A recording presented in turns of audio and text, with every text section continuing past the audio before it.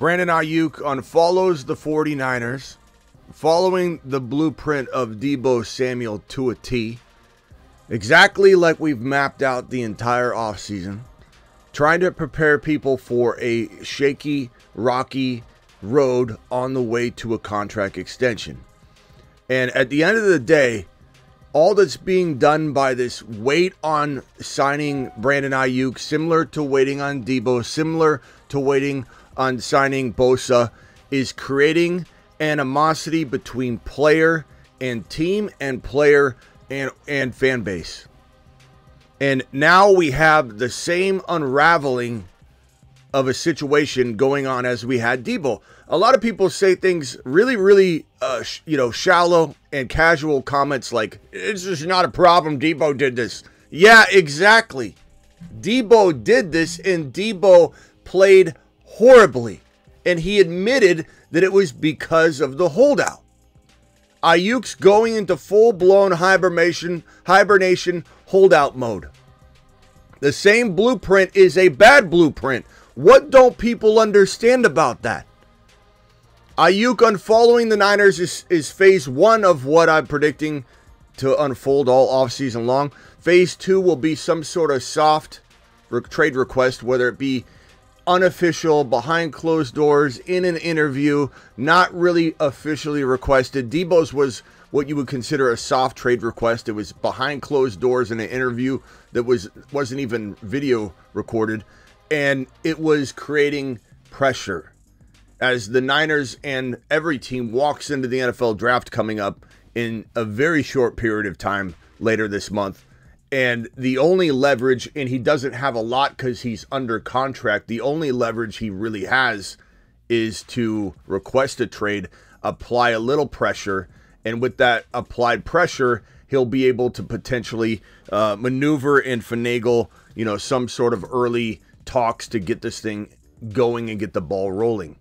But if anybody thinks that he's for sure getting traded off this news, that is absolutely ridiculous. If anybody thinks he can't get traded off this news, that's absolutely ridiculous. There are so many different components and different ways that this thing can go. We're going to break it all down right now. The Fantasy Football Show begins right now. Live from the FantasyFootballShow.com studios. It's the Fantasy Football Show. Live! Monday through Friday, 8 p.m. Eastern. Smitty is also live whenever news breaks. From the FantasyFootballShow.com news desk, here is your breaking news.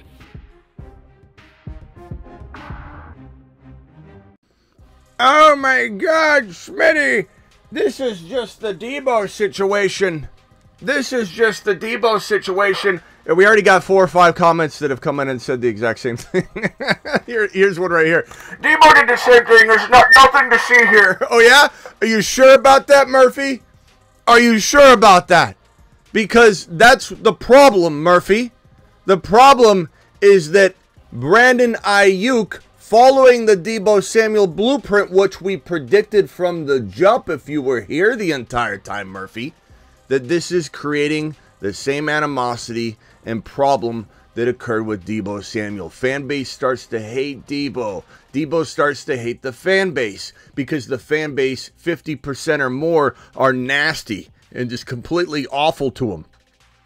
I was defending Deebo more than the fan base was, as I probably will defend Brandon Aiyuk once the fan base turns on him, which if you go into any comment section anywhere where this news is announced, you'll find 40% of people they'll say, I unfollowed him then, or forget him, we don't need him, screw him, blah, blah, blah, blah, blah, blah. Everybody and their mother has something to say on this topic, and that's okay, because everybody's got an opinion. I got an opinion. My opinion has been pretty on point this entire way. This is the Deebo Samuel situation unfolding, unfortunately, Murphy. That's the part that's so hilarious to me, is someone says, Deebo did this. Deebo did this. Don't worry. Deebo did this too. Don't worry. Deebo. Yeah, what did Deebo do, Murphy? What did Deebo do? He showed up, wasn't in shape, And it's not because he didn't work out. He worked out. He wasn't working out with the team. He wasn't working out with the NFL trainers every day in the facility, dialed in, building rapport. What did Bosa do during his holdout year? What did Debo do during his holdout year? Put down the worst film they could have ever put down, and they both said, man, it was because of the holdout, right? It was because of the situation. Debo blamed the coaching staff and the organization for that. It was very evident when he said he put it behind him and he wants to move forward and not put film like that ever on tape again. Aiyuk is heading in that direction if the Niners don't step up and sign this man to an extension. Now, the likelihood of him getting an extension is far more likely than him getting traded. We've said that from day one. Yet people don't listen. People want to hear what they want to hear. People want to draw conclusions the way they want to draw conclusions. That's fine. I really don't care. At the end of the day, there's probably, I would say, a 10 to 15% chance this thing could spiral out of control. And what I mean by that is it doesn't matter what you think, as I've said over and over and over. I have about 10 live streams on this. And people still come in and say, Debo did this. Debo did this, Smitty. What are you talking about? Debo did this, Smitty. No shit. No shit. Really. We know that. We've been saying that. It's unfortunate that it's following the Debo plan of attack. This is not the blueprint you want to be deployed. I assure you. Debo did this, Smitty. But Debo did it. Aiyuk is following a plan that will fail him. It's not his fault. I'm not mad at Aiyuk. I'm mad at the Niner organization for the Niner way. Let's wait until September. Let's wait until August. Let's wait until whatever.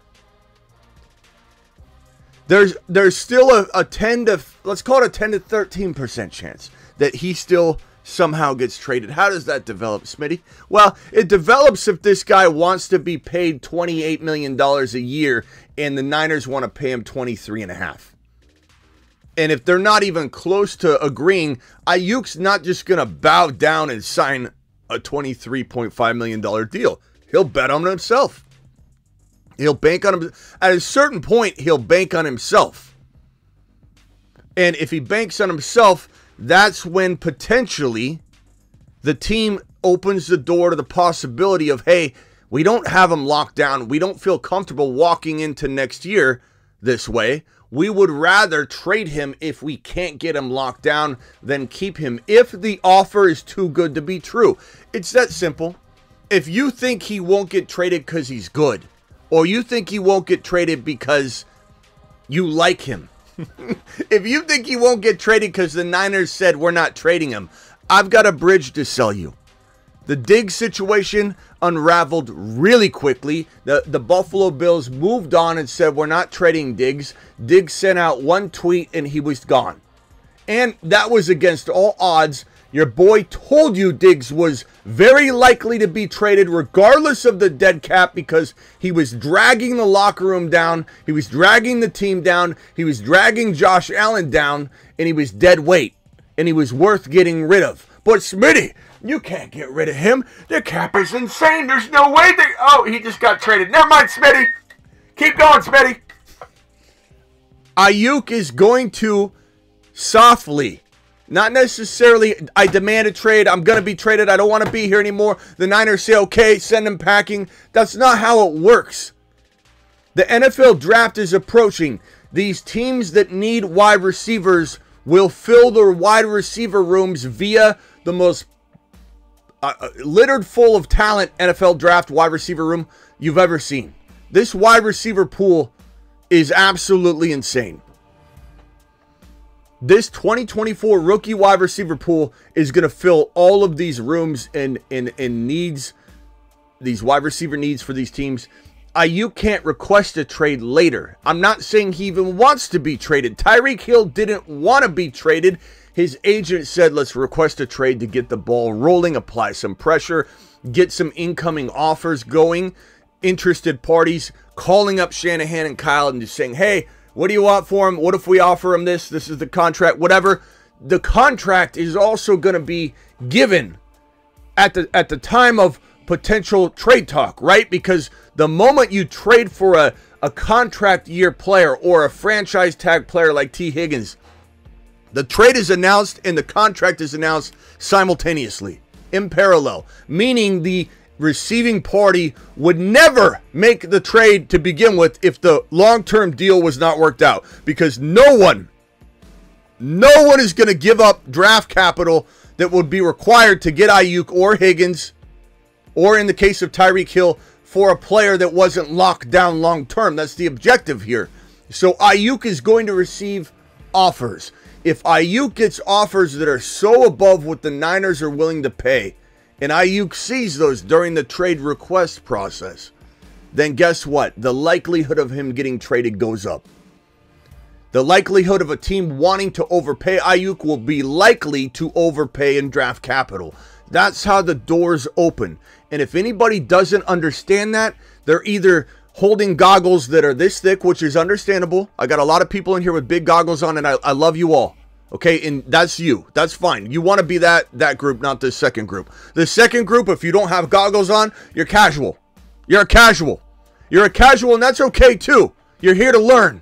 But the teams in the NFL don't just have nobody. They don't have, oh, we're not trading this player. This tag goes on this player. That's a non-tradable player. John and Kyle have already said our doors always open for a trade offer. Meaning, if somebody gives the Niners an offer they cannot refuse, that's part number one, component number one, and the divide is so big between Aiyuk and the Niners contract-wise that they can't resolve it, he gets traded.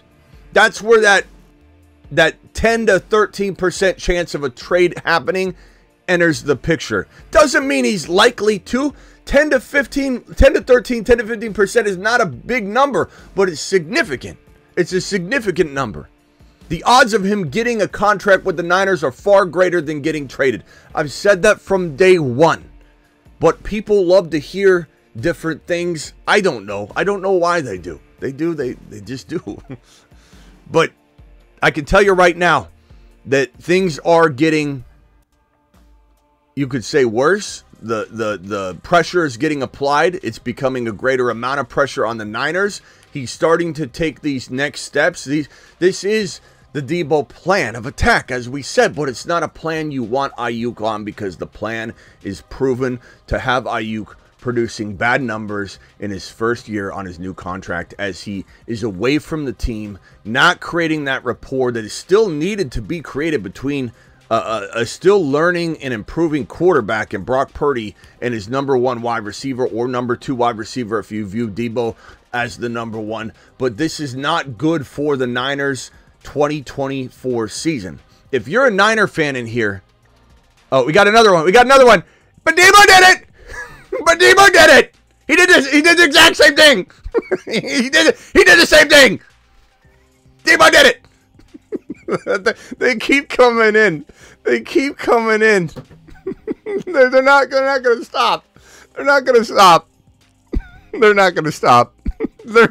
People are so casual. They don't know what. I'm sorry, whoever that was. But Debo did it. No crap, no shit, bro. No shit. Thanks for the great roadmap. Yeah, Purdy's big contract is gonna be absolutely insane if he plays well this year. He's got to play well this year, though. Everybody assuming Purdy's gonna reset the market is kind of hilarious to me, because he's got to have a killer year. Otherwise, he's not resetting shit.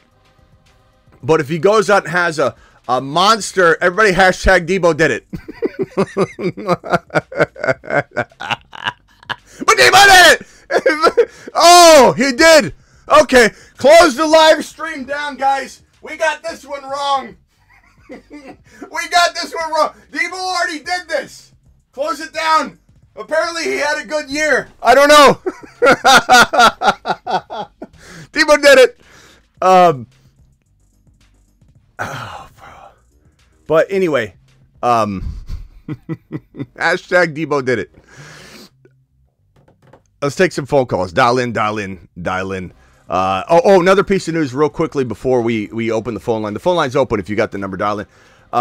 Your boy also has this to touch on, which directly impacts Deebo Samuel if a deal gets done. If hashtag Deebo did it, if Devontae Smith signs his extension, then we're looking at a whole different ball game. The number being kicked around for Devontae Smith is 25-26 mil. And if he gets that, that's going to, obviously the guaranteed money is going to affect the Deebo or the Aiyuk deal. So if the Niners have a certain number in mind, guarantee-wise and yearly-wise, and it doesn't jibe the new adjusted, Devontae Smith value and all these different, contracts that come rolling in, and the Niners aren't willing to negotiate up. If they're saying you're going to get what Deebo gets, Deebo did it. Deebo got paid this. You're going to get, if you're going to follow Deebo's plan, Deebo did it. You're going to get Deebo's money. You can't follow Deebo's blueprint and arrive at a different number. You just can't. If Devontae Smith gets 26 mil a year, 25 mil a year, that's what the number is being kicked around. I'm just telling you what the number is. I'm not saying he's worth it. I'm not saying he's going to get it. I'm not saying he's not worth it. I love Devontae Smith. But Devontae Smith gets $25.5 million, and let's say he gets a significantly higher number than the guaranteed money of $50 million that Ridley got. And the Niners are like, look, I don't care what Devontae Smith got. This is what we're paying you, $24.5 million a year. Take it or leave it. And he goes, 25.5? I'm not doing this. I'm banking on myself. That's when the Niners say, fine. Okay, if they're not willing to stretch and budge, if they can't get to common ground, if they're really far apart and that gap is not a gap you can close, that's when the trade topics start coming up. That's when teams will inquire. That's when the Niners would potentially strike. Where would he go? Buffalo would be a fantastic landing spot for Aiyuk. Did the Niners want to send him to the Chiefs? No, probably not going to happen. But they also can't cherry pick what they want to do as long as it's not in interdivision. Especially if they can go across the sea and go to the other conference. They can't really get picky, right? And if you're not willing to pay Aiyuk the amount of money he wants, you're kind of saying he's more plug and play to you than you're trying to make out. So therefore, how dangerous and how scary is it to send him to another team if you've come to that conclusion? So the Buffalo Bills, we don't want to make the Buffalo Bills better, but it doesn't matter. You got to send them where you got to send them. You're also going to take a lot from them that you believe will be great. So in the case of the Niners, you get the 28 overall and maybe even more draft capital, maybe a fourth or whatever it is. I know Niner fans think Aiyuk's worth the top 5 pick. He's not. He's worth a 17 to 32 pick, and then the deeper you go, the more you could potentially get thrown in. But if the Buffalo Bills give the 28, which is a fresh rookie wide receiver contract, like Leggett, like Keon Coleman, like Malachi Corley, like Ricky Parasol, a Lad McConkey, these guys on a cheap rookie deal are attractive to any team. Especially when you got to pay Brock Purdy and you got to start kicking cans down the road, thinking about Aiyuk, Purdy, and all these guys you got to pay. You've got to do something. You can't just continue to. You have some of the highest contracts at different positions in the NFL, and so there's certainly Nathan says drunk, second at best. A 28 for Aiyuk is very, very possible. But yeah, Niner fans think he's worth like in the top 15, and he's not, and that's fine. I get it. I like the 9th. This is like the 9th time he's unfollowed. LOL. No worries. We knew you'd say that. Okay, Deebo did it. Phone lines are open. Dial in. Be very interesting to see what you guys think of this situation. Hashtag Deebo did it in the chat, please. Let's let it rain. Deebo did it. Hashtag Deebo did it in the chat for a little bit. Bears, I don't think so, Munoz. That's too costly for that organization right now. They're in the business of, I think, accumulating, not trying to get one guy giving up multiple things. Plus, the Bears have the 9 pick. Like you can't trade the 9 pick for Aiyuk, my guy. So that's certainly not in the cards. I mean, could you give the 9 and 31 swap but still not enough? Like Aiyuk is not worth the 9. There's no, even if you did some sort of, you know, it just wouldn't fly. It wouldn't be a good trade. You need somebody that has draft capital like in the 19 to 28 range. There could be something else that goes on, but what's up, Mile High Magic? Hey, what's going on, Smitty? What's going on, pal? Not much. So where do you think, because I have a lot of stock in Aiyuk. I love that man. Where do you think he's going to go if he leaves the Niners? Aiyuk? If he leaves the Niners? Yeah. I just want to preface that there's probably a 10 to 13% chance that he actually gets traded. The whole requesting a trade, people are just, like I said, a lot of casuals will hear it and they'll say, Smitty said he's getting traded. No, I said he's going to request a trade. Where it goes from there depends on too many components. The two main ones being how far apart are the Niners and Aiyuk, and we don't have that information. And then does a team want to overpay and create an offer that the Niners can't refuse while they're far apart and can't see any kind of closure, you know, or any kind of progress? Then they say to themselves, look, we're not going to be able to meet at middle ground here with Aiyuk, and this offer is too good to be true. That's all that needs to be required.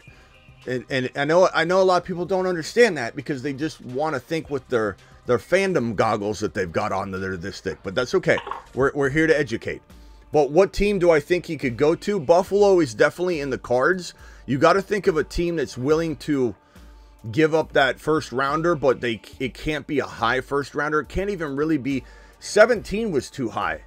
You know, people were cooking up those make-believe offers, and we came in and broke down that rumor and said probably not true. You know, so a lot of this channel's responsibility, in my opinion, is to come in and just give an opinion on the news. I don't break news. I give my opinion and breakdown on news. In my opinion, an assessment was that this Jaguar offer was probably fabricated, but we kicked it around. Ended up being, from what we know, to be something that wasn't entirely true or true at all. Could add some true components to it, but the Jaguars 17 is almost too high. That's why, like, Zay Jones was in that potential phantom offer to be thrown back and etc. And there was other pieces to it, right? Zay Jones doesn't compare, man. No, I know, but Zay Jones. The point was they had to throw Zay in and other pieces to it to try and make that trade, you know, fit the bill. But like 17 for Aiyuk straight up probably is too costly. I don't think a team would give up 17. I'd love to see him go to the Bills. I mean, they've got the money to do it. Clearly, that's what he wants. The Bills, I mean, they got to move some stuff around. I wouldn't say they just have the money. I would say that they could make it work. But the Bills or the Baltimore Ravens make a lot of sense to me. The Dallas Cowboys, if Jerry Jones is in a mood of we have to do something, and if he's not, if he's in a I don't want to spend a dime mood, then he's not going to go after him. But I could see Jerry doing that. The problem is, would the Niners make that trade? Would the Niners want to give Dallas? I don't know. Maybe they're not scared of Dallas at all. Tough to say. There are some parts of this where you say to yourself, the Niners probably would not want to hand Aiyuk to a couple of these teams. But then you got to ask yourself that same question that I asked earlier, though.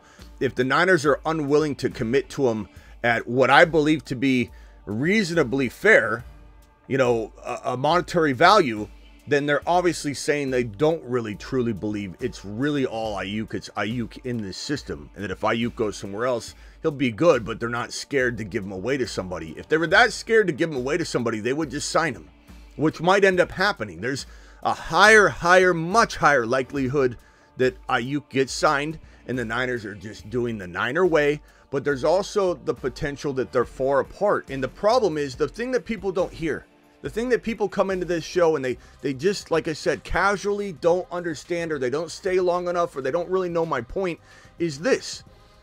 It's not that the Niners don't want to sign Aiyuk. Listen to me. This is it in a nutshell. If anybody's confused on my stance, here you go. It's not that the Niners don't want to sign Aiyuk.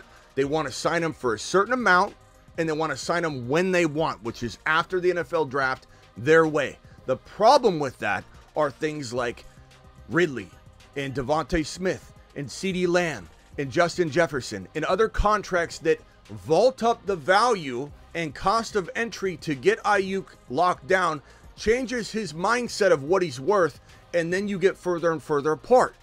And then when it comes time to let's do it the Niner way and sign him, you are further apart than you would have been had you just tried to hit this at the front, when you could have maybe kicked a lot of the money up front anyway and saved the team money in 2024 and created more cap space. It doesn't make any sense. The whole point is the Niner way to sign players is stupid.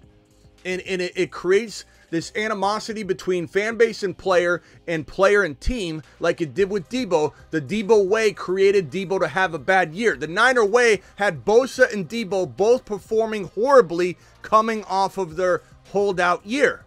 So somebody explain to me how the Debo way is good. Somebody explain to me one time how the Niner way is good. The answer is you can't.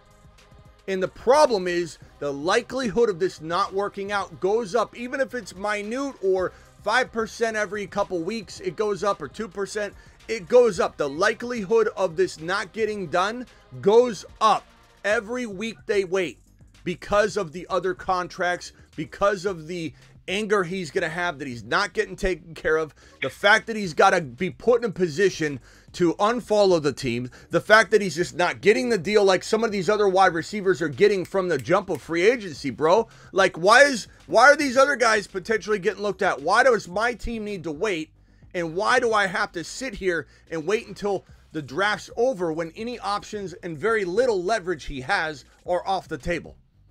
It's like, if somebody explain to me how it's possible that this is a good situation. How is it good to wait? It's not good to wait. It only puts the Niners Smitty, that much more likely of not getting this done. Doesn't mean they won't get it done.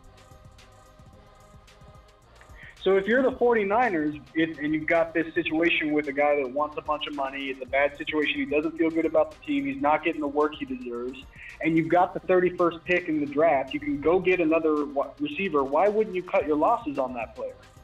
Well, look, they think Aiyuk, the Niners, the reason Aiyuk is a priority to the Niners in the way that they look at priorities, which is really backwards, is they feel he's on a whole nother level, right?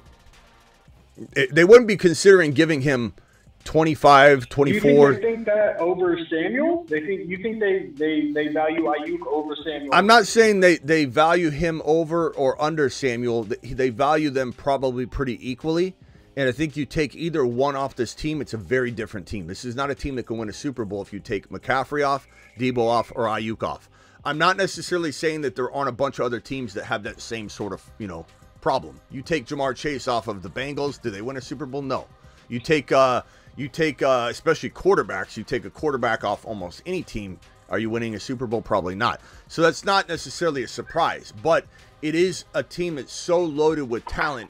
You do have a window here to win a Super Bowl, and someone's got to be kidding themselves if they think the Niners cannot win a Super Bowl. They certainly can if all these pieces stay healthy. The moment Christian McCaffrey falls off, this is a different team that starts falling apart. The window starts closing. Doesn't mean they're not still a top 15 team in the NFL or top 12 team in the NFL potentially. It just means they're no longer the number one, number two, number three team in their conference. But at the end of the day, bro, they view Aiyuk as important enough to try and get this done, clearly. And they should. He's an amazing route runner. He runs routes. He's getting so good at certain aspects of his game. You could definitely say he's in the top 10 wide receivers in certain categories and skill sets in the NFL. Some would call him a top 10 wide receiver, period. I think it's a little bit more complicated than that. There are a lot of good wide receivers. Not to mention, I think Adunze, Neighbors, and Marvin Harrison Jr., I'd rather have all three of those guys in a millisecond over Brandon Aiyuk. And those are three incoming rookie receivers that now take spots in that top 10. So Aiyuk's not in my top 10 overall, but I think he's on the verge of being a fantasy football wide receiver one, and he's definitely a number one for handfuls of teams. Half the NFL, he'd be the number one wide receiver on their team because he's right around that 12 to 15 in the NFL for wide receivers. So that's an important player. Like Debo and him are probably ranked very similar. Debo's the yak monster. Debo owns, I think, 4 or 5 of the biggest yak yard. He's a yak yard leader in, I think, 4 or 5 seasons out of the last 8. He has the highest. Oh yeah, he's amazing. He's absolutely, so like anybody that says that Aiyuk's better than Debo or Debo's better than Aiyuk, this is a big debate. This is not some, foregone conclusion. Apples and oranges. But the Niners need to get this done. If the Niners don't get it done, then they need to get a player that they can replace him with that has a lot of upside, like Leggett, like Malachi Corley, like Keon Coleman. Like, those would be fantastic additions. Lad McConkey even. These would be good players. Like, the Niners would be pretty solid if they could replace Aiyuk with that. Are the Niners better with Aiyuk than without him? Yes. Do I think they win a Super Bowl without Aiyuk? Probably not. So this is on the Niners to get this done. The Niners need to get this done. The Niners are not getting it done. I mean, they'll probably get it done. The odds are much, like I said, much greater they get it done than they don't get it done. But the longer they wait, the harder it is to get it done. So they're just making it more difficult for themselves to thread this needle. Right at the beginning of the offseason, the eye of the needle is this big. And they just need to throw the thread right through and it's done. His desired money amount's more acceptable to him. The contract would have been a lot cheaper. The guaranteed money would have been lower. The animosity would have been zero. The fan base would have been 100% behind him. Now he's got a divided fan base. Look at the comments of any video. On any comment, go to Twitter and look at the announcement of him unfollowing on anybody's social media page, and you'll see half negativity, half positivity. I defended Debo more than half the fan base did when Debo was doing this little song and dance, because guess what? This is widely accepted process in the NFL during a contract year. This is not Aiyuk's fault. This is not Debo's fault. The teams are very much condoning this behavior, and it is what it is. It's widely accepted. They put rules around it to where it curbs it a little bit. Players can't hold out really anymore because you'll miss game checks. It's not something that they'll take the fines and reverse them like they did back in the Zeke Elliott days when Zeke Elliott had $2 or $3 or $4 million racked up in fines and they just waive them and it didn't even matter. Holding out didn't matter. Now it's different. Holding out's different, but it doesn't mean that he doesn't have leverage right now. Leverage is small because he's under contract. People don't understand that. They think he has no leverage. He has leverage. Tyreek Hill had leverage. It was small, but it opened a can of worms. Once a team feels they can't sign you, you are less attractive to them on their roster. Because in the contract year, they're going to lose you. Or they have to make some sort of franchise tag decision. And even then, they might not be able to, depending on your contract, etc. There's a lot of moving parts to it. But like Dak Prescott right now. Dak Prescott's never been more tradable to the Dallas Cowboys internally than he is right now. Why? And he has a no trade clause. Why? Because Dak Prescott is not getting extended and they don't know what's in store for the team or where he wants to go next year. He gets to decide, like Kirk Cousins, to go wherever he wants. He has a no franchise tag clause and a no trade clause. So Dak is completely a wild card, and the Cowboys are putting Dak in that position. I'm going to do another video on this later. But this is what people need to understand. And this is par for the course. His leverage is small, but he has leverage. And Tyreek Hill proved that. Tyreek Hill and his agent requested a trade when there was no possibility of him getting traded. Once the other teams started sending massive offers that the Chiefs couldn't accept, Tyreek Hill was no longer going to accept the offers sent by KC. He was getting bigger offers from other teams. Did he have control over the team actually trading him? They could have said no, but they saw the market value for Tyreek, and they said he's not going to sign. We're going to eventually lose him. Let's get as much value as we can now. That's how it works. Casuals don't understand that because they got goggles on this big, and they think their team will never trade their great player. That's just the way it is. Hold on real quick, Mile High. Put yourself on mute real quick. Young has been waiting a long time, and Ron Navy's on hold as well. Young, what's up? You're live. What up, Smitty? How's it going? What's up, bro? Yeah, I just had a question. I don't know for sure, but like, are the Niners the only team in the league that addresses the offseason like this? They're the only team that does it to the degree they do it, and it's like they're so stubborn with it. It doesn't work. There's no advantage. There's not one person that can call in and give me an advantage of waiting until later And even if there was one small one that we weren't considering, and it's not financially here because, to my knowledge, extending Debo would save the team money this year. So it's only this is how we do it. We've always done it this way. We're going to continue to do it this way. It only creates that divide between the fan base in the team and the player in the team, which is twofold. That's not one. That's two different problems. Because once Debo was getting all kinds of negative hate comments and hate messages, and the Niner fan base is as brutal as it comes when it comes to yelling at their own players and chastising their own players. When Mostert got hurt, something he couldn't even prevent, this guy got threats, bro. Mostert was treated like dog water by the Niner fan base. It was awful. And a true Niner fan can admit that. And so it's twofold bad in that department alone. But the whole thing of Aiyuk is not getting a dime cheaper by waiting. Not a dime. He's only increasing. And even if the Niners say, we're not going to increase, he can think whatever he wants. I don't care what Devontae Smith signs. I don't care what Ridley got. This is what we set aside, and this is what we're going to give them. If that's the case, they're going to be so far apart by the time they get back to the drawing board that they're not going to agree on anything. And if the Niners are willing to bump up their numbers to match what Ridley and Devontae Smith have done to the market, then how is that advantageous to the team? Because now you're spending more money when you didn't need to. It's like, bro, it's this simple. It's like me telling you that tomorrow morning Apple stock will be, $988. Okay, but it's $950 right now. Tomorrow it'll be $998. Okay, and I promise you it's only going to get better from there. Let's just say I could do that. This is a fictitious thing. I'm not a stock advisor. And you wait until tomorrow to buy it? Why?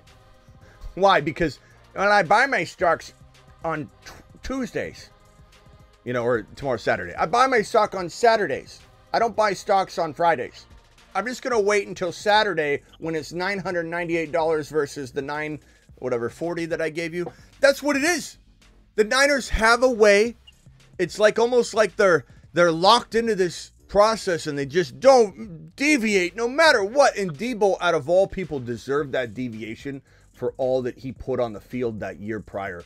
Playing running back for a team that lost every single running back because the coach got them all hurt.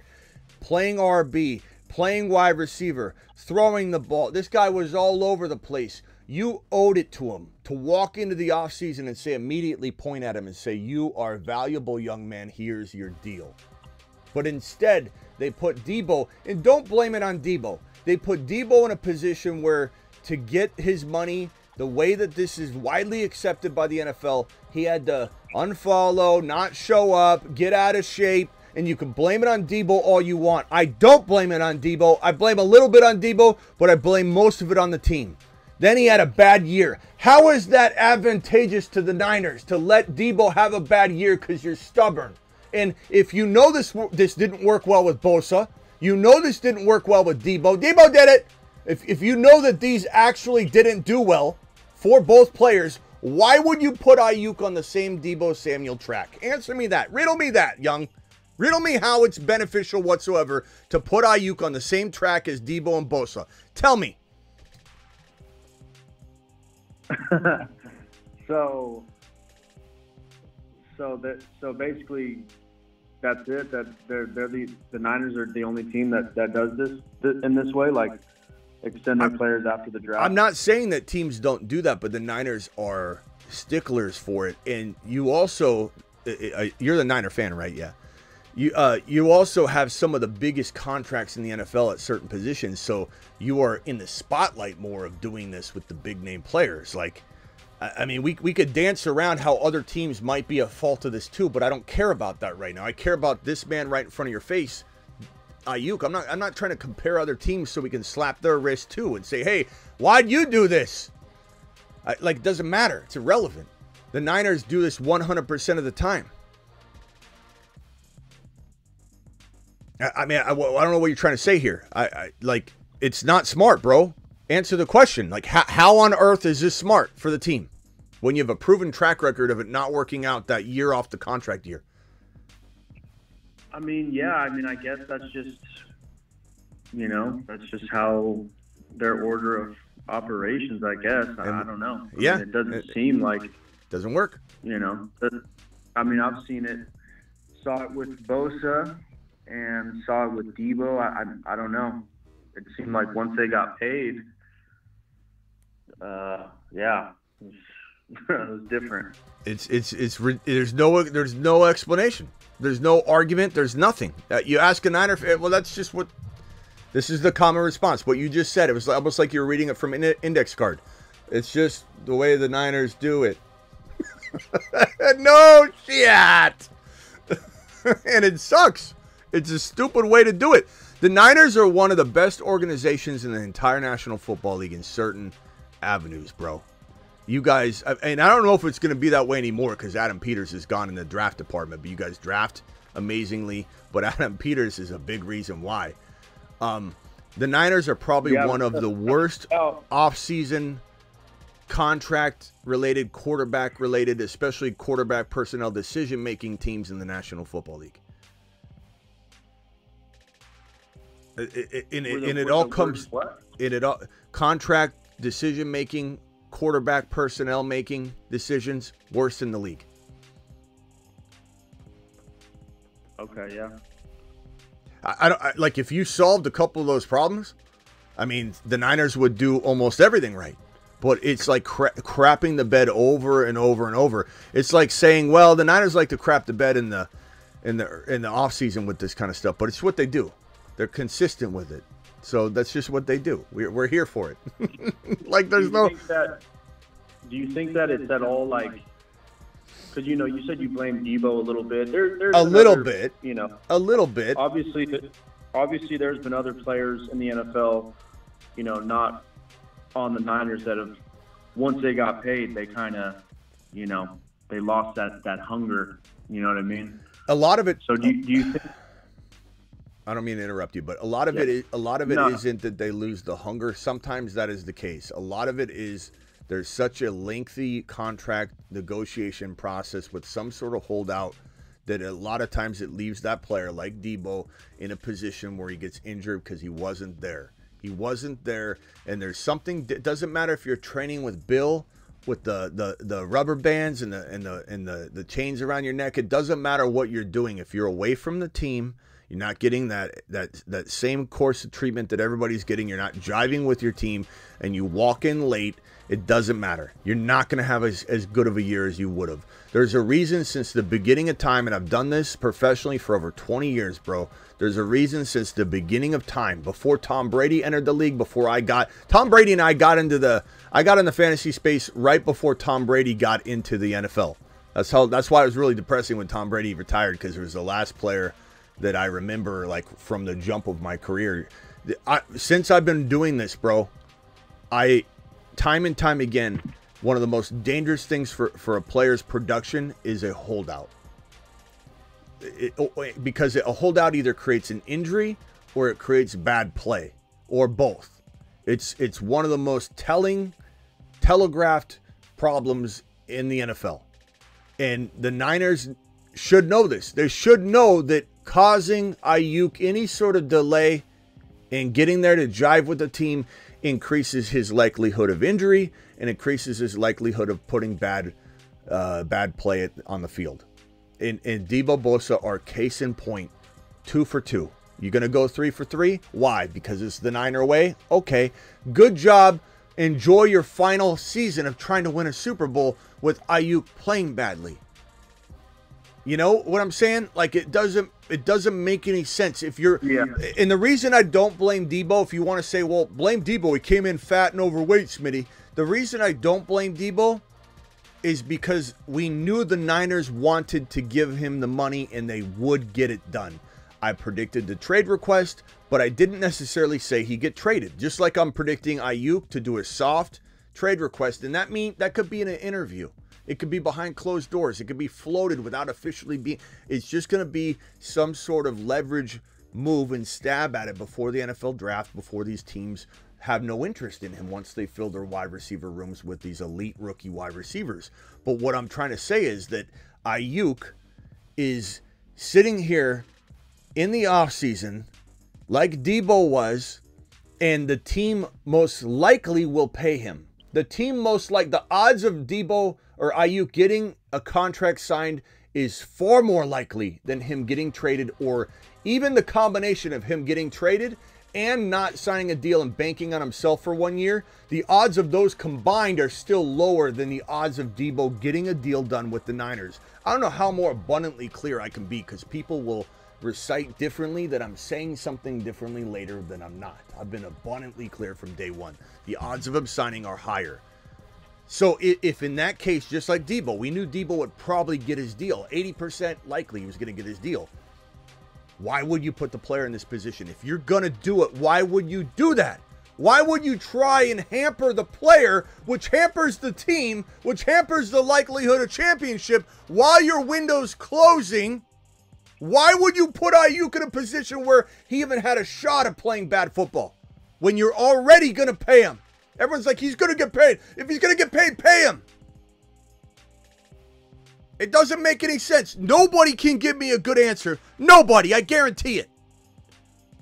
So you've been around this stuff for quite a while, like you say. You were in diapers, yes. What do you think? What do you think, though? Like, why do you think that they do it that way? I've been asking that question for like 40 straight years, bro. I don't know. Why do you think I just asked it to you and everybody else over and over? I don't know. Give me one reason. Give me one reason. I don't know. I don't know why. It makes no sense when you're going to pay anyway, and when extending Aiyuk actually saves you money. You're freeing up cash for 2024 by extending him, because you can put a lot of it front loaded. It makes no sense. Yeah, you could have paid him a lot less than you're, obviously going to have to pay him now. You would have just got. So I don't know. Yeah. All right, hey, hold on, Young. Let me go over to Ron. Ron, real quickly, let me read these two super chats. Niners think they're smarter than everyone. Shake my head, says Rock Out. Rock Out, appreciate you. Jonathan Bunchy, a.k.a. Bunchy Cobble, says, first live in a little while, but I have still been watching and liking. Great takes on Mahomes and Kyron. Learning a lot from your draft approaches and excited to apply this to the year. Smitty to the moon. $10 hauler gets a moonshot. My boy, Jonathan. Any other super chats, file them on in. I'll address them right away. I'm sorry if I delayed on those two. Bunchy dropping another $2 hauler right here. Says Josh Jacobs last year being away never helps. Exactly. It's like clockwork. It's like clockwork. You can't. You spend time away. You have a bad year.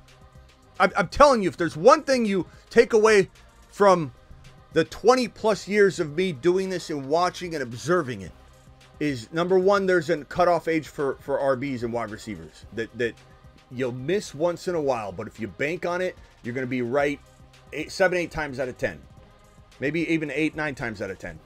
And then the other thing as well, and that number fluctuates, is 28 right now for running backs. It's 30 for wide receivers. That means that at 30 and 28, Christian McCaffrey's 28, and there are wide receivers that are 30 right now. Diggs is 30, but he turns 31 in December. Those years, you can potentially have one more elite year. If you ever take anything from me, that is one thing that I could say over the historical amount of time I've been doing this, 20 plus years. I've seen this happen time and time again. That's why when I said stay away from Eckler last year at age 28, and people said I was crazy because he went bonkers in 2022, it's because of those numbers and that data. The second thing I'll say is that holding out creates injury or bad play or both. Those are undeniable things on the average. Doesn't mean there aren't outliers. It just means that you play this game enough and you bank on those things, you will be right a crazy amount of time more than you're wrong. Ron Navy, you're live. Riddle me this and riddle me that. Aiyuk's going to end up wearing the golden Steeler black hat. Just, look, there are a couple teams. If we kick around the 10% to 13% likely. I don't care about Buffalo. I don't care about these other teams. He's going to wear the golden black. What would the offer be? Once he made the Tomlin, and he's going to wear the gold and black. Watch Khan perform magic. You know what? Let's give Ron's team some props real quick, because as much as it's easy to say this isn't going to happen, okay, as much as it's easy to go Pittsburgh, how could they do this? They got Tomlin. Ron's right. Khan is a con man when it comes to maneuvers, and I really, really love what he's done with the Justin Fields maneuver.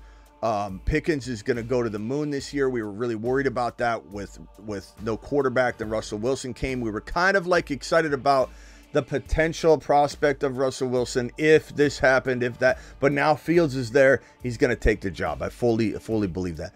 I love what Pittsburgh's doing right now. Ron should be very excited. This is not a year I bank against Pittsburgh. I think Pittsburgh is a real strong shot.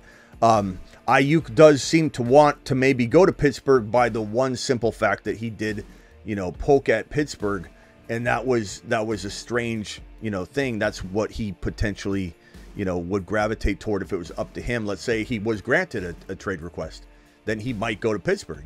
That would definitely be one of the teams, saying Buffalo, Pittsburgh, Baltimore. Why? Lamar. A lot of players want to play with Lamar. A lot of players want to play with Josh Allen. And I believe a lot of players want to play for Tomlin, even though, people like Ron, who love his Steelers but hates Tomlin, would say that Tomlin is very likable by a lot of players. And Fields is a very attractive. Fields and Russell together is a very attractive place, because you're going to have a quarterback at least at one point or another. To Ron's point, Khan being the one, I think Khan could be the one guy that could pull this trade off. Would it require the 20 overall pick? I think it would.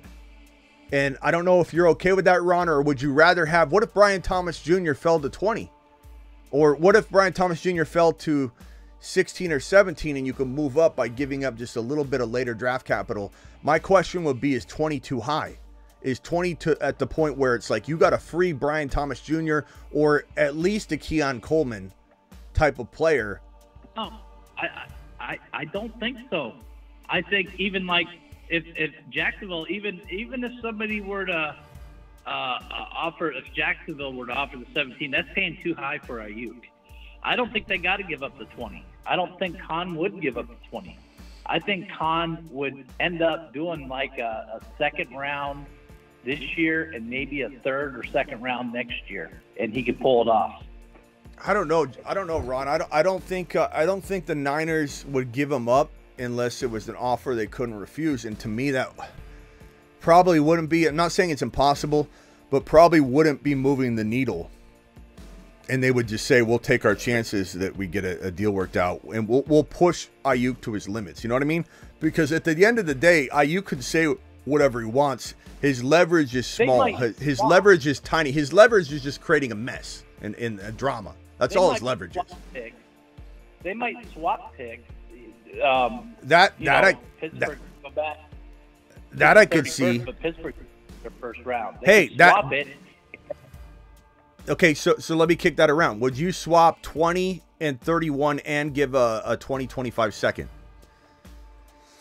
Yeah.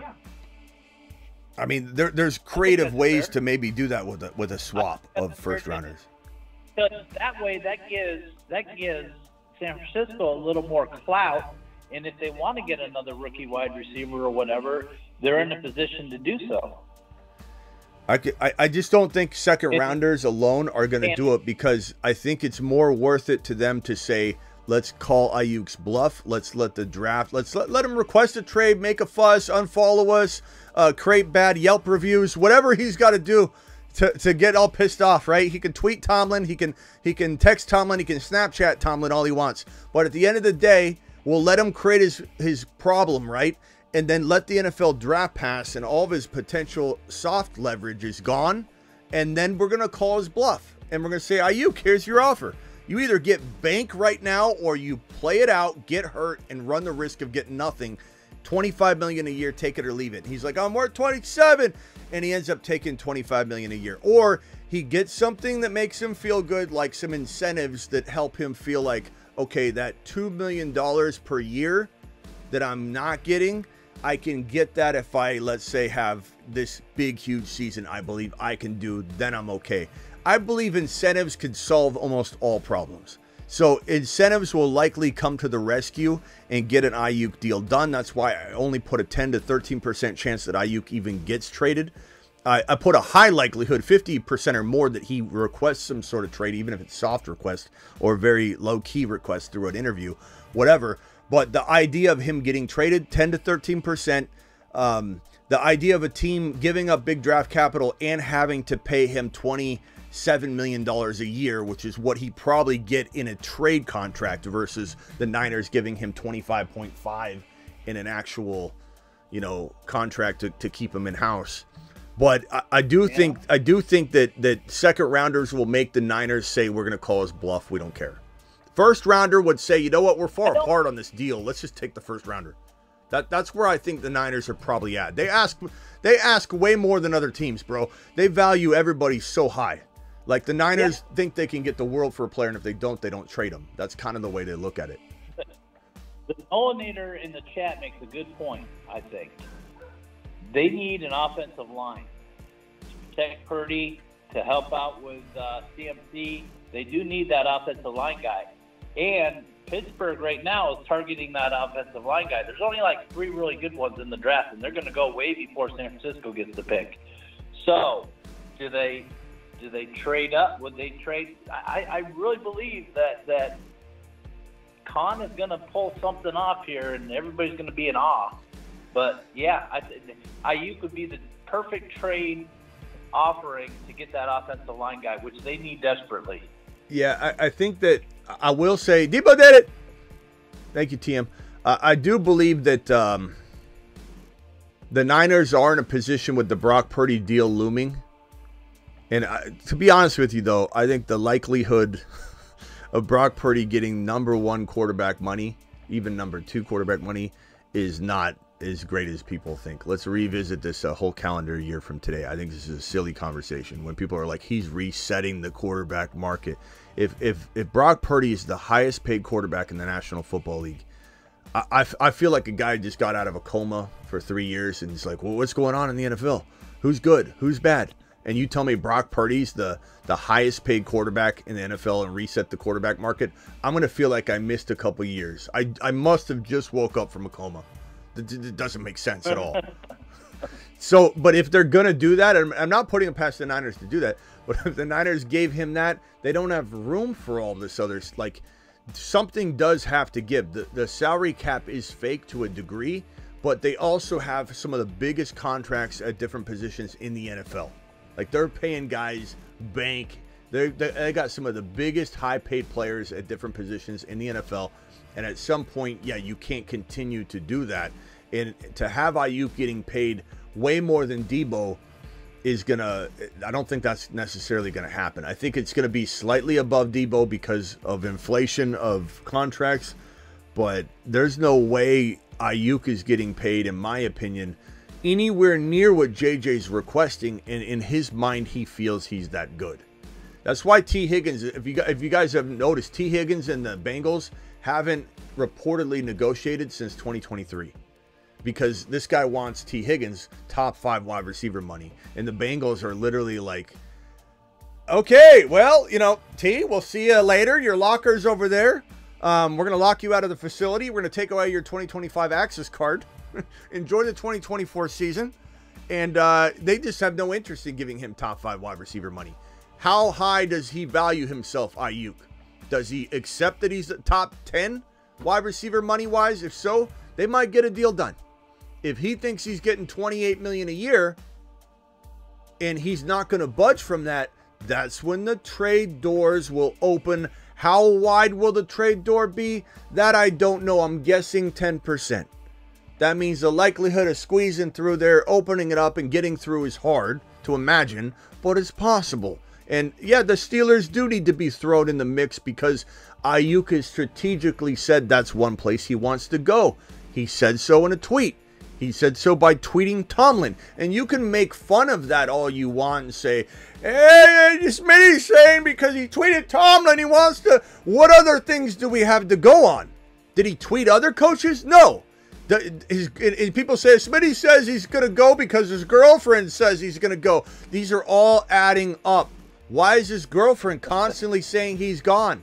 Why is he tweeting Tomlin? Why is he unfollowing the Niners on social media? Why is he putting poop emojis up on his Instagram the moment John Lynch ends his press conference and he puts a poop emoji up to speak to John Lynch's press conference? These are all adding up, people. He's not happy at all. And I don't blame him, because if they want to pay him, they're just dangling the carrot in front of him and asking him to go work out. Go work out. You'll be fine. We got the contract waiting for you. Just don't get hurt. Don't get hurt. That's one reason these players want their contract now. It's not just greed. He doesn't want to go out there and work as hard as he wants to work this offseason and put his ACL at risk by cutting and grinding and putting a sled on his back and dragging that thing 100 yards across the field and risk of tearing a hamstring or an Achilles tear. Watching Achilles tears rapture the NFL. He doesn't want to go out there. He could just go out there and make one cut. His Achilles could blow. He knows that. He doesn't want to go through that. He wants his contract. The Niners want to pay him, and yet they don't want to give it to him. Let me go back over to Mile High Mike real quick, or Mile High Magic. I'm sorry. What's up, Mile High? Yeah, what's up, Smitty? Yo. So just one side note I had for you. I think I've been following you for a long time. You've been right about a lot of things. I mean, you were right about Gibbs. I followed that and want to chip with it. But I think you're super wrong about Caleb, man. I think he's going to go off. Are you a Bear fan? No, absolutely not. Mile High Magic. I'm a fucking Broncos fan. Well, but I don't know. You could be a Bear fan as well, or you could be a Caleb fan. You could, I don't know who your college team is. I mean, there's a lot of factors here. Is there some bias involved? That's all I'm trying to ask. Language. Yeah, it's a family show, bro. My bad. I was in the Navy too. I'm a sailor. I dropped the F-bombs. I'll try not to do that again. What is there something rooted like fandom here? Is that your college team? No. It's just watching the video, watching him play, watching. Well, I'm not right about everything, Mile High Magic, but I will say that there's so many red flags present, and he's going to the worst team he could possibly go to in terms of developing quarterbacks. They have 0% track record of doing this. They can't develop quarterbacks. They never have, and they're gonna break the mold now with Shane Waldron. Shane Waldron's your wizard. You brought Shane Waldron in instead of Kingsbury, instead of another especially Kingsbury, bro, who was his QB coach at USC. It was a match made in heaven. They don't go to bat to bring in Kingsbury. It was a preliminary interview. It was a fact-finding interview. They had no interest in bringing him in. They bring in Shane Waldron to solve the we can't develop a quarterback problem that's been there since the beginning of time. Shane Waldron is the guy coming in. This team crapped the bed on Fields. Fields did not fail. Fields is not bad. The Bears failed Fields. And Caleb is going into a horrible situation. Now, if they drafted Dunze or Neighbors somehow, maybe it's going to be a little bit better. I'll admit that. When it happens, if it happens, I'll admit that there's a lot more likelihood that Caleb can at least deliver production. Will he deliver wins? I don't know. But red flags, you ask? What red flags? They're all over the place, bro. Everyone's talking about the red flags. There's handfuls. Like, where do I even begin? His quirky personality. He's got the O-line. He's got the weapons. He's got the O-line. He's got everything he needs to succeed. I get it. The Bears and their front office isn't great, and their coaching staff isn't great, but I believe Caleb can do it. That's fine. Yeah. That's fine. I don't mind. Caleb's not a leader, and he didn't face tough competition in the Pac-12. He faced mediocre defensive competition. I mean, he jumped and cried into his mother's arms. He's all about himself. He's not a great teammate. He lacks leadership. He's going to be a bust. Bro, Caleb's not even in my top 4 quarterbacks in this rookie class. That's insane. Is it? So I just made an insane trade in Dynasty. I got, Pickens, Charbonnet, and a 2025 second round for the 101 this year. Pickens. And you're saying I shouldn't spend that on Caleb? Bro, have you watched my show? You just said you watched my show. You love my content. I helped you win a championship. I was right about Gibbs. And I'm literally touting JD5 all offseason. And you literally just asked me, would I not spend it on Caleb? What are you talking about? What do you mean would I spend it on Caleb? I just told you Caleb's not my fourth. He's not even in my top 4 quarterbacks. And then you just actually asked me, should you spend the 1.1 on Caleb? Like, bro, it's super flex. So you're saying I go JD5 over? What do you think I've been? Look at the Saturn men. The Saturn men. One small step for man, one giant leap for You say hold on, Denny, hold on, Denny. We're glad you're here, but hold on one second. You say you follow my content, Mile High Mike. That was one of the first Moonman, Marsman, Saturnman I dropped to make sure that I got you all on the jump of this thing, because everyone and their mother was doubting JD5. Now you have very knowledgeable people saying he's now the QB1, and that if the Bears were smart, they'd take JD5, not Caleb Williams. And even if I take JD5, I'm going to get laughed at. Okay. Then who are you playing my with? league mates are going to roast me. Why? Do they not know ball? Be the one that's left. Are they casuals? I don't understand. He's going to Washington, and he's going as the second drafted quarterback, and there's about, I would say, 30% of the scouting population that I respect anyway is already calling him the #1 quarterback. So tell me how they're going to laugh at you. So you have more faith in the Commanders organization and their front office and their coaching staff. This guy, Really? Mile High Magic. I know you love the channel. I'm not trying to clown on you. You know you're my boy, Blue. Don't take offense by this, but you're asking me the same question over and over, like I'm gonna change my mind.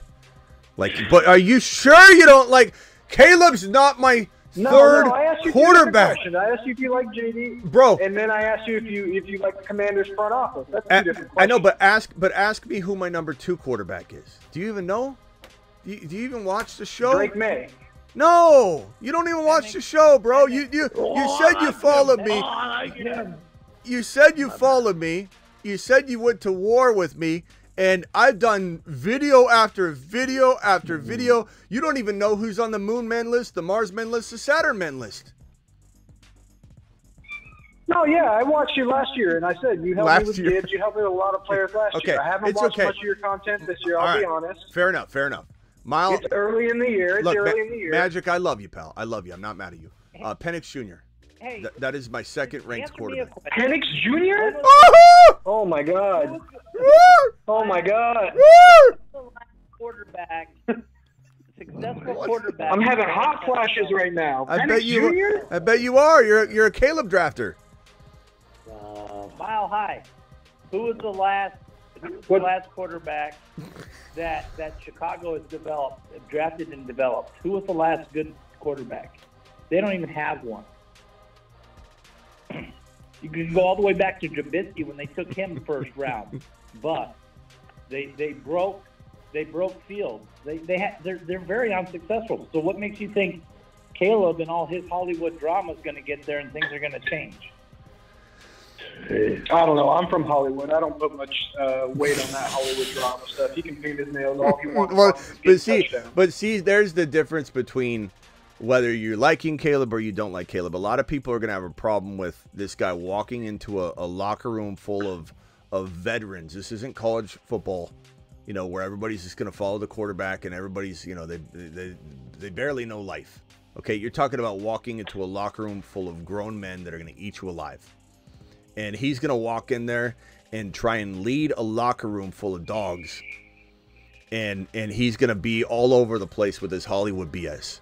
His constant, need for attention. When a quarterback needs this kind of attention, it never ends well, bro. That's red flag #1. He requires attention, and quarterbacks that want attention like him. It's different when Joe Burrow's interviewed and they're coming to him, and they ask Joe Burrow a question, and he's sitting in his locker room, and he doesn't go to the media. He's not going to everybody. They're coming to him, and he's smoking a cigar. And he says something sharp and funny, and everybody loves it. And people made dumb comparisons of Joe Burrow and Caleb. It reminds me of Joe Burrow. Joe Burrow, you're coming to Joe Burrow. Caleb's going to you. Caleb's going to you and telling you he wants his attention. Caleb is absolutely red flag galore. Like, the red flags here are through the roof. This guy's attention seeking And everything that he brings, it reminds me of what's his name? The quarterback for the Broncos that failed. I always say that they remind me of each other. All of them? No, but I always call him out. What's his name? Somebody help me. The guy on the sideline. The guy on the sideline rapping. The guy on the sideline of the field. What? Drew Lock. Yeah, Drew Lock. Yeah. Drew Lock reminds me of Drew Lock. Yeah, Drew Lock. The moment I saw Drew Lock and the way he carried himself around the players, I said bust. Holy crap. What a bust. This guy's not going to lead men. Josh Rosen, another good example. Thank you. Josh Rosen, absolute garbage. You could see that coming from a mile away. I'm a Cardinal fan. I said, we're drafting this clown, this attention-seeking clown. Yeah. Gotta be out of your mind. Denny, you're live. Denny, enough of this Caleb talk. Denny, what's up, Denny? That's how I feel about it. Keep it clean. Keep it clean. Keep it clean. Hold on. Keep it clean. Keep it clean. It's a family show. Go. Wait, all right. Oh, man. Okay, so if you had on fantasy, which we should care about is fantasy. Oh, Drew Lock coming in hot. Who's the other guy? Who's the guy? Sam Donald. Okay. How many we had, Denny? How many we at tonight? How many we at tonight? We can barely understand you. No. You know what? I went and saw my boy. You know what I mean? So I have that. I have that extra. I mean, I had, when I first saw Smitty and thing, it was a $30 drink. It sounds like Denny fell asleep. And I never made it back. And I'm sorry. That's right? Okay. Hey, Denny, real quickly, ask your question. We're losing you here. What's your question? What's your comment? I'm going to put you back on mute in a second, but what's your question? Hit me with something real quick.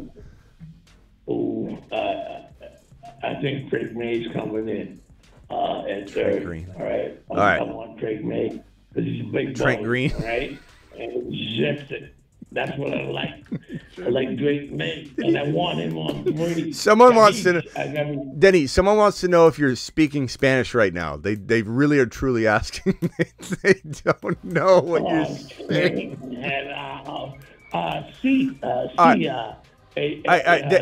Denny, I got call back. I gotta let you go. We can't understand what you're saying. We appreciate you, Denny. Why? I thought you were my boy, Smitty. You are my boy, but be my. Okay, mute yourself. Just mute yourself. We'll come back and see if we got a more clear connection with you. All right, I'll mute myself. All right, mute yourself. I'll mute myself. All right, don't make me hang up though. Don't make me hang up though. Really mute it so I can keep you on the line. I want to keep you there. Let me go to Tyler real quick. Tyler, you're live. That's fine. Just want to personally thank you for all that you've done. JD5 is going to run circles. Those who believe in Caleb are more of Homer fans. And who's the guy that played for the Browns before Deshaun Watson? Now he's in the D League. How many quarterbacks can I name? It was right before everybody thought he was going to be like the next Alex Smith. He ended up being drafted to the Browns before Johnny Deshaun. Football. You talking about Johnny Football? Yeah, Johnny Football. Manziel. Yeah, Manziel and Caleb. Yeah, they're very similar. Manziel and Caleb. That's what Caleb Williams is going to be after 1 year. Yeah, that's definitely the fear. I think is probably the best example, Tyler. Out of all the examples we're throwing out, it's best to just go straight to Johnny Football. I mean, Johnny Football was arguably the best college football player at the quarterback position of all time. Like, it's hard for people to admit that because he was so bad when he got into the NFL, but it's true. And Caleb Williams has been touted as the best football player because he's been saying, oh, he's the next Mahomes. He's going to be the next that. Wait till he plays against NFL caliber now. Yeah. Wait till he plays against and I'm not saying that. And I'm not saying that Caleb can't. And let me just be very clear. I'm not saying that Caleb can't come out and let's say they draft him in Adunze or Neighbors somehow. And I'm a little fearful that Adunze falls to 9. I really think he's gonna. There's like a big chance of that. there's still going to be fantasy potential. Like Caleb he's got a cannon. Like I want to make it abundantly clear that just because you have like a lot of skills physically doesn't mean you're going to translate at the NFL level. You know, Ryan Leaf, like you could go through a number of examples. So having a cannon does not mean that he's going to completely bust, nor do I think he's going to absolutely bust to the degree of a few of those names we've said that are out of the league in a year. I think he could linger for a while, but when we say bust, we're saying bust from the expectation level. Like Fields busted in Chicago. Do I think that Caleb can play every bit as good as Fields did in Chicago? I think the answer is yes. Like, that's enough to linger. It's enough to go into the next year. It's enough to create DJ Moore into a top 10 wide receiver. So could DJ Moore or Keenan Allen or Dunze thrive under Caleb? It's possible. Like, he's got a cannon. But will they win games? Will it work out? Will they be moving on from this project like they moved on from Fields 4 years from now? Like that's what I see for Caleb. It's not that I think Caleb walks in and they just like spit him back out and he plays 4 games and never plays again. I'm not predicting that kind of bust. I'm predicting somebody that is nowhere near the expectation level that people have for him. And he might linger enough, he might be good enough physically to linger for a few years. And when you make an investment in a first-round player, very rarely do you walk away very fast. So it's going to take a while. But again, the bigger crutch here is that this team is historically horrible at developing quarterbacks, and they brought in Shane Waldron as the wizard maker. This is the kingmaker. Like, I'm not saying Waldron's horrible, but this isn't the guy you bring in for the most complicated job in the history of planet Earth. This is like bringing in a very good high school teacher, one of the best high school math teachers there is, into Harvard to teach a bunch of rocket scientists. That's what I'm saying. I don't hate Waldron. Waldron's the best math teacher I've ever seen. But he's a math teacher at high school. Yeah. And the question is not about Keenan, and it's not about Moore. The main question is about Caleb. How good is Caleb going to perform? Not how good is Moore going to make Caleb. Okay, but Caleb going to the Washington Commanders under the tutelage of, let's say, Kingsbury, his coach from USC, his QB coach last season, not 2 seasons ago, 3, his last year, Kingsbury was there with Caleb at the quarterback position, coaching him. If Caleb was to go to Washington, I would have more hope. I don't know that he'd fit the expectation that everybody's building for him, but he would be a much better, more likely to succeed quarterback. Maybe he's Jared Goff and he plays that well for the remainder of his career. But he's not this generational talent no matter where he goes, and his only shot would be with Kingsbury, who knows him, could reel him in and tweak everything to a certain degree and get him on track. He's going to Chicago, where the defenses, a couple players have already come out saying, you better not bring that Hollywood crap into the locker room. And they've gone on to say, we'll support him, whatever, we'll challenge him.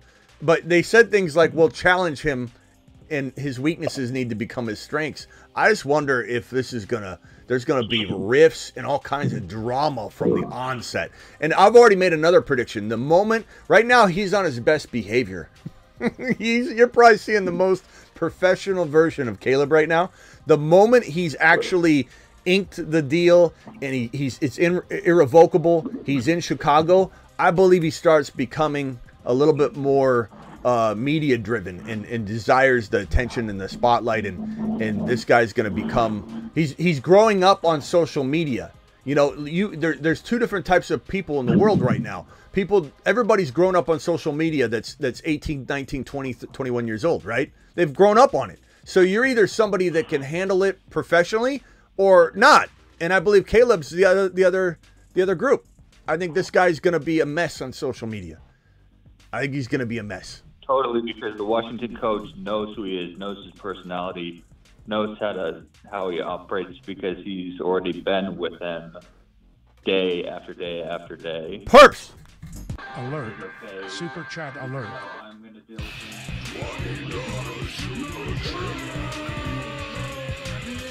him. Let me in. All right, Perps, hold on. Perps, thank you for dropping the 20 gifted memberships. If you got a membership from Perps, give them a thank you, eggplant emoji, a fire emoji, a flexing emoji, whatever.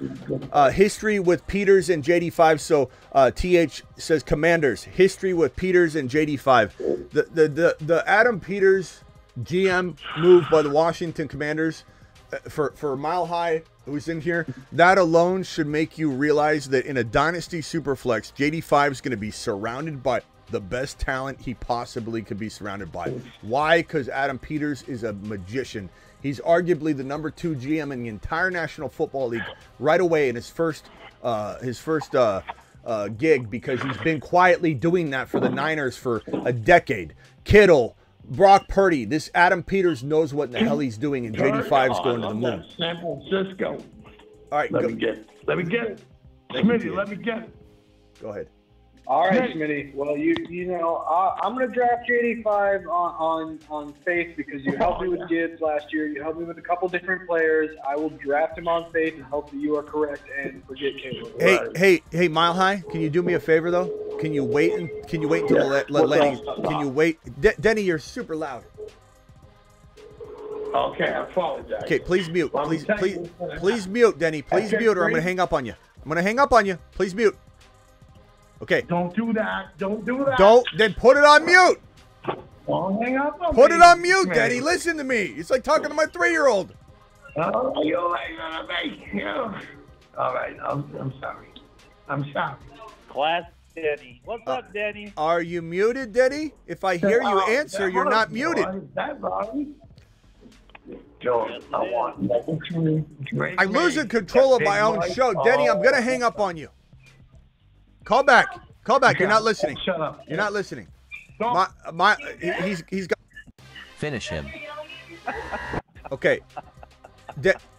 Mile High, listen to what I'm saying. If you can wait until after the draft, obviously wait and let's see where the landing spots are. We're not even 100% guaranteed JD5 goes to the Washington Commanders. So we got to wait and see, okay? Number 2, you could trade down 1 draft slot. If everybody's going to laugh at you, why not take advantage of the draft capital, bro? Why not move down 1 draft slot? Because the guy at number 2 is a total flub. He doesn't make any trades. He doesn't want to do anything. Well, is the guy number 2 going to take JD5? More than likely, I would assume so. But you just said everyone's going to laugh at you. Unless he takes Marvin Harrison, but it's super flex. Yeah, but you know what? Who are your quarterbacks? Because I'm not much of a person that worries too much. I have T-Law, Russell Wilson, and Will Levis. Oof. Okay, yeah, you probably do need to look at it. But I'm still a person, if you ask me what my Superflex rankings are, Marvin Harrison Jr. is my by far 1.1. I don't care about quarterbacks and I mean, my RBs, my tight ends, and my wide receivers are all locked in. So I really just need a QB. Right. But unfortunately, for people that didn't build or don't build the way that I build the Superflex, you got to kind of resort to quarterback. But I'm just letting you know. Who's got that massive background noise? Is that Mile High? I hear it sounds like a vacuum. That's not me. I don't know what that is, but it sounds like they're being abducted by aliens. Who is that? Is it Denny? Is it Young? No. Is it Ron? I'm back. I'm sorry. I'm sorry. Okay, but what does that sound? It sounds like there's like a high vacuum sound in the background. It's gone. Okay. It's gone. Denny's in the I bet you Denny's in me. Okay, Calvin Krim. Hey, Smitty, huge Washington fan here. Where do we stack Cliff's offense if it ends up being JD5, Brian Robinson, Eckler, Aiyuk, McLaurin, Dotson, Ertz? I'd put that offense in the top 12. You know, with potential for more. But you get JD5, you've got Aiyuk, you've got Eckler. Even though Eckler's got a lot to prove, he's still a nice prospect for a lot of people. So I would go ahead and say that would be an elite potential setup, bro. There's only one better GM, and he might not even be better. We got to give Adam Peters a year or two before we make the determination. But it's Nick Caserio in Houston, and I've said that for over 2 years now. This guy, I've said that for well over 2 years because this is the man that orchestrated the. What is that noise? Not me. I swear to God. Okay, I've been on mute. Okay. Mile High, mute. It's not Mile High Magic. I've been on mute. Okay, Mile High, mute yourself real quick. Young, mute yourself real quick. Young, mute yourself. Yeah, mute yourself. Everybody mute themselves right now. All right, mute. Let me hang up on Denny and see if that fixes it. Mile High is muted. It goes away. As soon as I delete Denny, it goes away. Denny, you're not muting yourself. That's the last chance you get. That's the last chance you get, Denny. Let me get this caller on here. Hold on. 523 caller, 523. Who is this? What's your name? Where are you calling from? 523. What's your name? Hey, this is Alpha. Been watching your show, Smitty. Alpha is a Patriots fan that sometimes comments in your videos. I don't know if you remember. Okay. What's up, Alpha Pats fan? What's going on? Yeah, no. I just wanted to tune in and talk to you about fantasy. I mean, whatever. Watch your show. I think it's pretty entertaining. And yeah, so just wanted to talk a little bit. Okay, real quickly, Alpha, 1 second. Denny, mute yourself because we can hear the background noise or I'm going to hang up on you every time. So please actually mute the phone. It sounds like a vacuum going on in the background of my show and you're not muting and we're asking you to mute. This is my last request for you, Denny. This is hilarious right now. No show for you for a week if you don't follow instruction here and mute yourself until you're on deck. So hang tight. Thank you. I don't hear it. Denny, listen. Denny, listen. Okay, go ahead, Alpha. I'm sorry. Denny, are the aliens? No, don't ask him. Don't ask him a question. Don't ask him a question, Alpha. You direct all your questions to me. We don't need him to unmute. What can I help you with, Alpha? I didn't really have a question in mind. Like, I just wanted to like call in and talk about fantasy. I mean, I think it's pretty interesting. Like your concept of the show about the thing you do about the Saturn man, the Moon man. I think that's pretty cool. And I didn't really see that before. Like, this is the first time I've seen this. I think it's pretty cool that you do that. And you're a very entertaining YouTuber. I just wanted to say that. Thank you, Alpha. People are stealing it left and right, but that's okay. We're still doing it. We're unique. No one's going to steal what we do. No one does what we do the way we do it, and we're going to continue to grow. So tell your friends. Tell as many people as you can. And if you don't want to tell your close buddies in your league, you can tell somebody in an elevator that's sitting there in a Caleb Williams jersey. Yeah. You can say, hey, psst, the show I know loves Caleb. Twitter. I use Twitter a lot, so I have a decent following. I'm not a huge account. I have like 700 followers. Okay, send it out. So I guess I could plug you in there. Absolutely. And, Smitty is an awesome YouTuber. Thank you, pal. Put the YouTube, put the YouTube link and just drop it in and see what happens. Thank you, pal. Appreciate you. All right, hey, if you got a question, chime in a second. Let me roll back over to Young. Young, do you have anything you want to add? Denny, I'm going to come to you in a minute. Stay muted, please. You're doing a great job. Good job, Denny. Okay, go ahead, Young. Nothing right now, Smitty. I'm just hanging out, man. Appreciate it. Okay. Now, Denny, I'm going to let you unmute real quick. You can ask whatever you want, say whatever you want, but I need you to mute again when you're done. Okay, please, or I'll hang up on you because it's too loud. What can I help you with, Denny? We would love to hear from you. Buddy, old pal.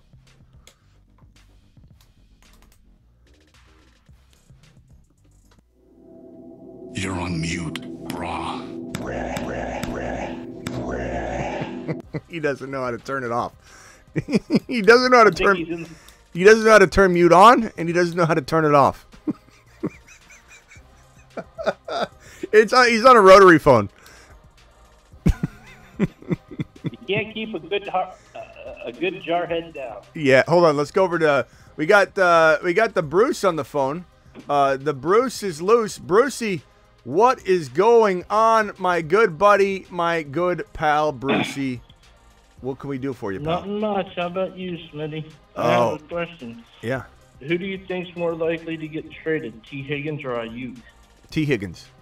Doesn't mean that it doesn't mean both. Both could happen. Both might not happen. Who the hell knows? The reason I say that is because the Niners are very much actively in their mind. This is their active way is the Niner way of waiting. But they very much are considering and planning to bring Aiyuk in. Whereas we have heard anyway that the Bengals and Higgins haven't even talked contract in a long, long time. They franchise tagged him. the odds of him being traded on the tag are greater than the odds of trading Aiyuk on his 5th-year option. A big reason for that is because, you know, we clearly know that the Niners are their objective is to bring Aiyuk back, and Higgins is just a little bit more replaceable. And if the Niners, and that doesn't mean both can't ink deals though. Doesn't mean both can't get traded. Doesn't mean either will get traded. Some people have even said, what if they traded the two of them? You're not going to get that done, because at the end of the day, it comes down to, it's more about money. I think these teams, if they get out of the Aiyuk and Higgins game, it's to save money. It's to get a rookie wide receiver. It's to start over. There's no objective of getting an expensive piece. You know, like, oh, people are like, what if the, you know, Bengals, you know, did this or that? The only thing that would change is if the Bengals brought in JJ somehow. You know, then I could see them it being worth it to them, but even that is a pipe dream more than anything else. But I would say Higgins slightly. What do you think if, and this is a big if, what if they just decided, okay, you want to go and you want to go, and they just swap receivers? But I just said that. There's no way they would do that, because why would you do that? Like, why would you bring in a disgruntled Higgins who you don't want to pay for replacing a disgruntled Aiyuk who fits the team? And you know what I mean? There's just no way. Higgins is demanding the same contract. It's not any different. Not to mention, like, there's no way the Bengals want an Aiyuk that's not on a long-term deal if they trade for him. You know, so there's no chance there. The zero. That's just a pipe dream. That's fairy dust. Okay. But it's fun to talk about, I admit. Denny, take a lap, says Jonathan Cobble. Denny, are you there? Take 4 laps. Denny? I think he fell asleep. I think he passed out. But he passed out on mute, thank God. Let's go over for the best. Let's go over to Alpha. Anything else you wanted to add, pal, or ask?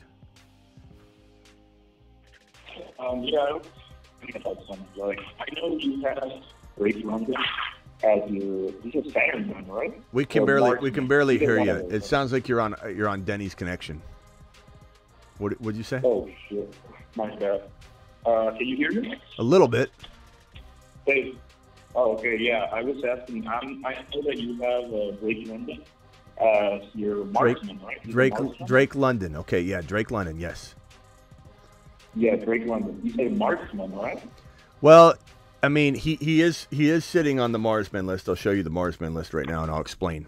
He's on a shuttle to Mars.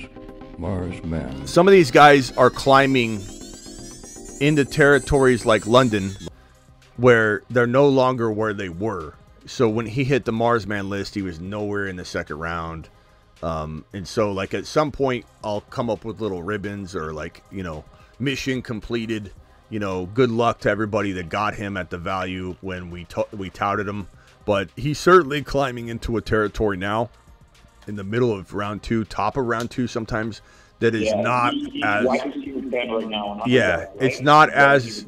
it's not as advantageous anymore. But it doesn't mean I'm going to take him off, like, as if we didn't, you know, call a good call at the time. So I'll figure out a way of identifying that, because I think some people will look at especially at the end of the year, they're like Breece Hall, you know, at the end of the year, everyone's like, well, of course he's good, you know, like last year, you know, and like he was doubted. Him and Gibbs were doubted so much all year. Mid-season, I got like hate mail to the rafters on Jahmyr Gibbs. You told me to take Gibbs in the 3rd round. I'm never watching your channel again.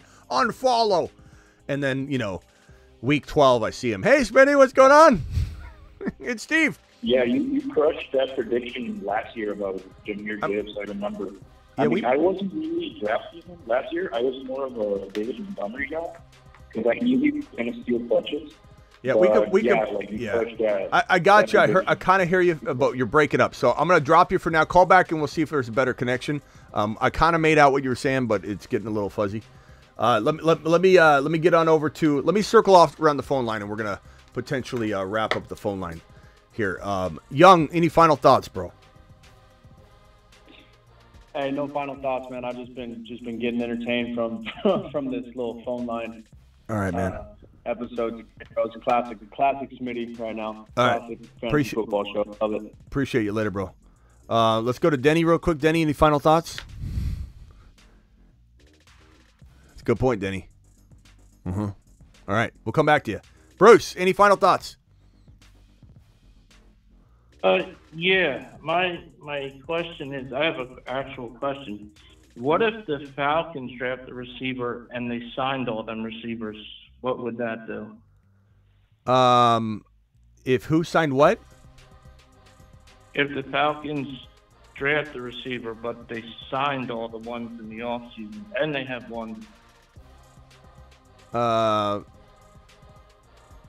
I'm sorry, I was reading this real quick. Plan on hanging around this channel. We got to clean that up. Hold on. Cobble says, Smitty, say the noble. Coble? Jonathan Coble. Motion detected at the Okay, front door. Coble. I guess I'm saying his name wrong. Coble. I say Cobble. So Coble. Like company, like Coble. Okay, I'll try to remember that. I'm sorry. I promise. Last time you got to repeat yourself. Say it one more time. I'll write it down. Go ahead, Bruce. All right. What if the Falcons draft like a Dunze, but they signed like all the other receivers in the offseason? What does that do for like all the other ones? Does that just say, we just signed you in case injury happens? I don't know. I mean, if anybody that brings in, are you worried about Dunze's value? Is that what you're trying to say? Like, what do I do with the Dunze if he's in a crowded room and they don't want to use him or something? Is that what you're trying to insinuate? Because the Dunze, any receiving room he goes to, he's the #1 wide receiver. And let me make something abundantly clear. Look at this Mars Man list. He's on a shuttle to See Mars. London on there? Mars Man. Look at my Moon Man. Yeah. The Moon Man. A Dunze. They're both on the list. They're both on these lists. The Mars Man doesn't mean that London's better necessarily. In fact, I might even put a Dunze on the Mars Man list because I believe he needs to be there. But this guy is so good. This guy, a Dunze, if he ends up landing in Atlanta, he's the #1 wide receiver, not Drake London, in my opinion, for the future. They could be like Nico and Dell, though, where it's like it feels 1B, 1B for a while. No one's 1A. It's 1B, 1B. And they just both continue to kind of rotate. But a Dunze, to me, has the ability, not that London doesn't have the ability to be top 5, but a Dunze, to me, has the ability to be 1 to 5. This is maybe a Jamar Chase of this draft class. And so it doesn't mean London's bad. London's on this list for a reason. They're both that good. I think what you probably say is that if a Dunze lands in Atlanta, Kirk Cousins needs to be upgraded massively because he's got more weapons than he's ever had before. Because he might have had Hawkinson, and he had Addison and KJ Osborne, as Ron would say, and JJ.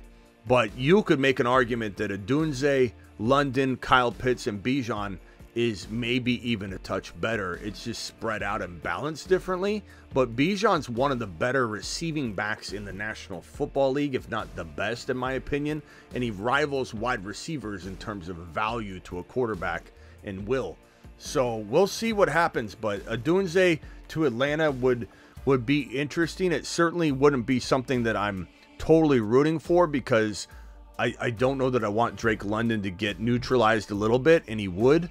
But I also don't want a Dunze in Chicago. So I'd rather him be in Atlanta and have that Nico Dell problem than have him in Chicago and worry about Chicago constantly rotating quarterbacks over the next 12 years. Okay. All right.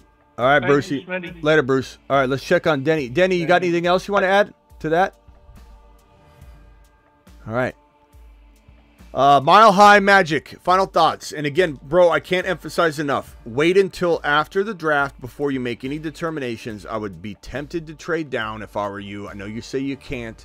If you're telling me the guy at 2 is taking JD5, it makes no sense what you... Huh? That was my wife, sorry. Oh. It makes no sense that you would get laughed at if you took JD5 1 if the guy at 2 is most likely taking JD5? You know what I'm saying? How can you get laughed at when you just have the number 2 guy as your number 1 guy? Like, so that part I don't get. Number 2, though, my second point is that if you can trade... I put a super chat that has my whole roster in it if you want to take a look. I just wanted to make sure that JD5 makes sense with that. Okay, let me look at it. But also, my point would be, thank you for the super chat. I just saw it. My other point would be this. I would say that I'm the kind of guy that if I feel like JD5 is being doubted hardcore in this draft, I would trade down to 3. And if your worst case scenario is you get your guy Caleb, which you won't, right? Because the whole world thinks he's... Not the whole world, but a lot of people think he's great. I think a lot of fantasy worlds don't love him over JD5, though, bro. Like, my guess... I think he's great because I listen to a lot of other fantasy shows, and everybody's fucking touting him. Freaking touting him. So, all I'm going to say is, I mean, those shows I would question if they don't see that JD5 is better. JD5 is going to climb, I believe, into about 70% of all fantasy football quarterback 1 rankings. I think he'll be more of the consensus 1 fantasy football quarterback in rookie drafts by the time you're drafting. And if you think I'm crazy on that, just look at Penix Jr. rising. Penix Jr. was thought to be not even a first rounder. Penix Jr. has been my second quarterback behind JD5 since January. And I've been taking heat for that ever since, but he's been climbing and climbing and climbing, and people are coming around, and there are many scouts that say he's the second best quarterback in the draft. Robert Griffin III just said, and you could say that you don't trust him, whatever, but he just said that he's got the most elite arm out of everybody in the draft class. Penix Jr. is proven. He's had 2 years of being healthy. He's the most articulate and well-spoken of all the quarterbacks. He can command a room. He can command a huddle. He can command 50-plus men. And I think that Penix Jr. lands in an elite spot like Minnesota, where he's throwing to freaking JJ, or he lands in Las Vegas, where he's throwing to freaking Brandon Aiyuk in a Pierce offense that's all about the camaraderie and just this Penix Jr. would thrive in either of those locations. And I do believe that Penix Jr. is in Minnesota or in Las Vegas. He's going to be in Minnesota or Las Vegas. He's going to be a much better option than Caleb Williams. So I'm actually not scared to trade down to 3.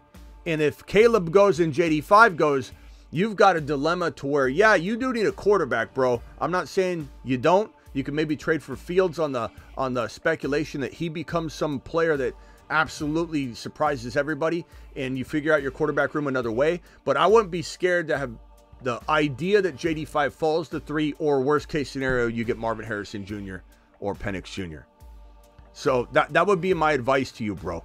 Is you could get so much draft capital. Maybe you get your quarterback in that move down. Maybe the number 3 overall guy might ironically have Justin Fields and some other draft player you could throw into the mix and maybe move down. You need more than that because Fields is like a throw-in.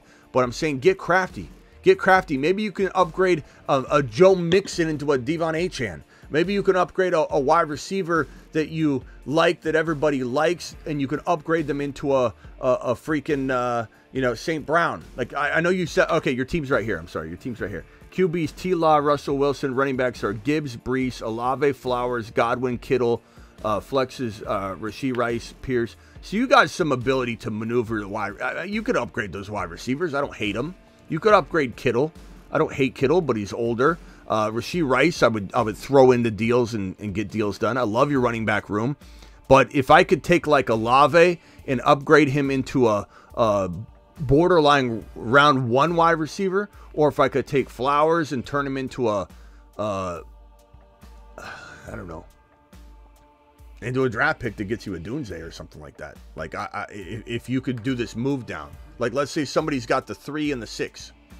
I don't know if anybody in your draft has the number 3 pick and the 6, or the number 2 pick and the 5, or 2 picks that you could literally get Bowers or a Dunze by moving down from Caleb to get JD5.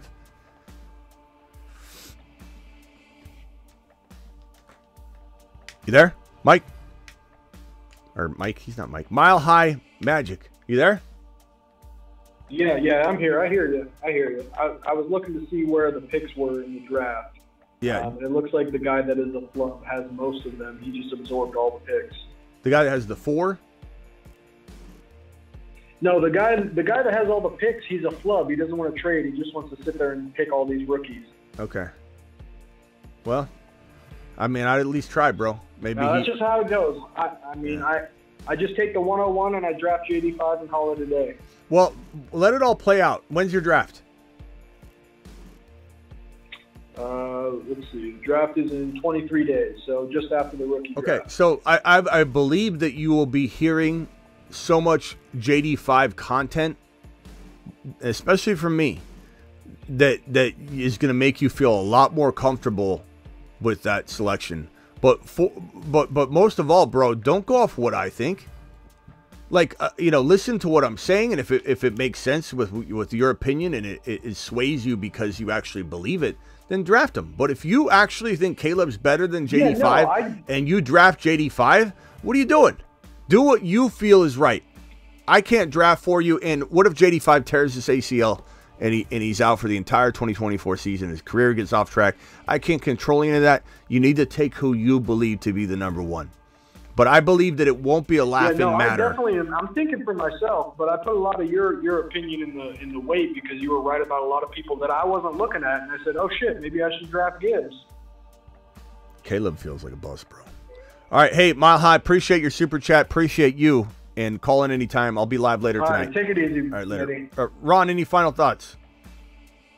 Yeah. Are you predicting Aiyuk is going to Vegas? Am I predicting Aiyuk is going to Vegas? Yeah, because when you were talking about Penix, you said if Penix goes to Vegas and starts throwing to Aiyuk. Did I say that? Whoa. Did I say that? Yes, you did. Sure did. Maybe he is. I mean, future Smitty might have taken over the control of the screen for a second. Oh my gosh, future Smitty's here. Hold on. Why, hello. Whatever you do, the Raiders.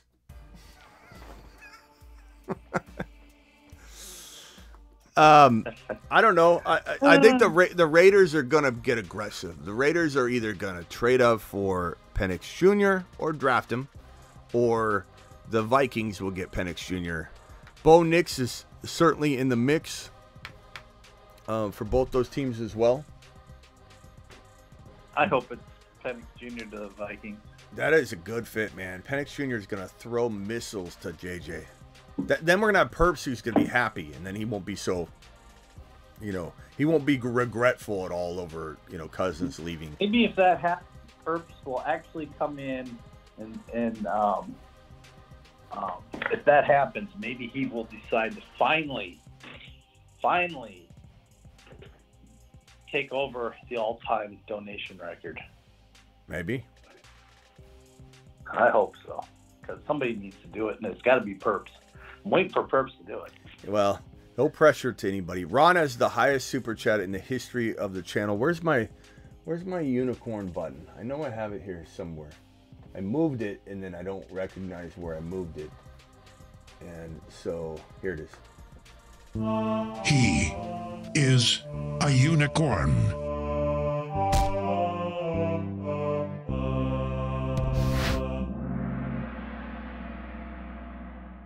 I don't have it on here. I need to fix that.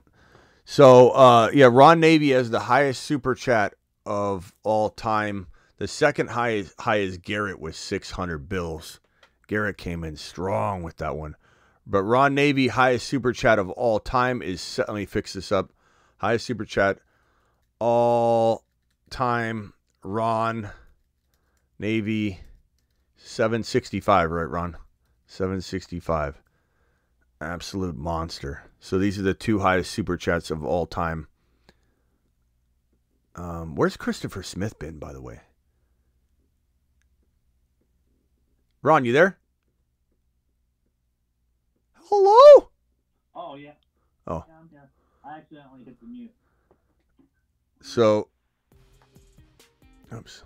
You got my beat a ball on there. Beat a ball. Beat a ball. Beat a ball.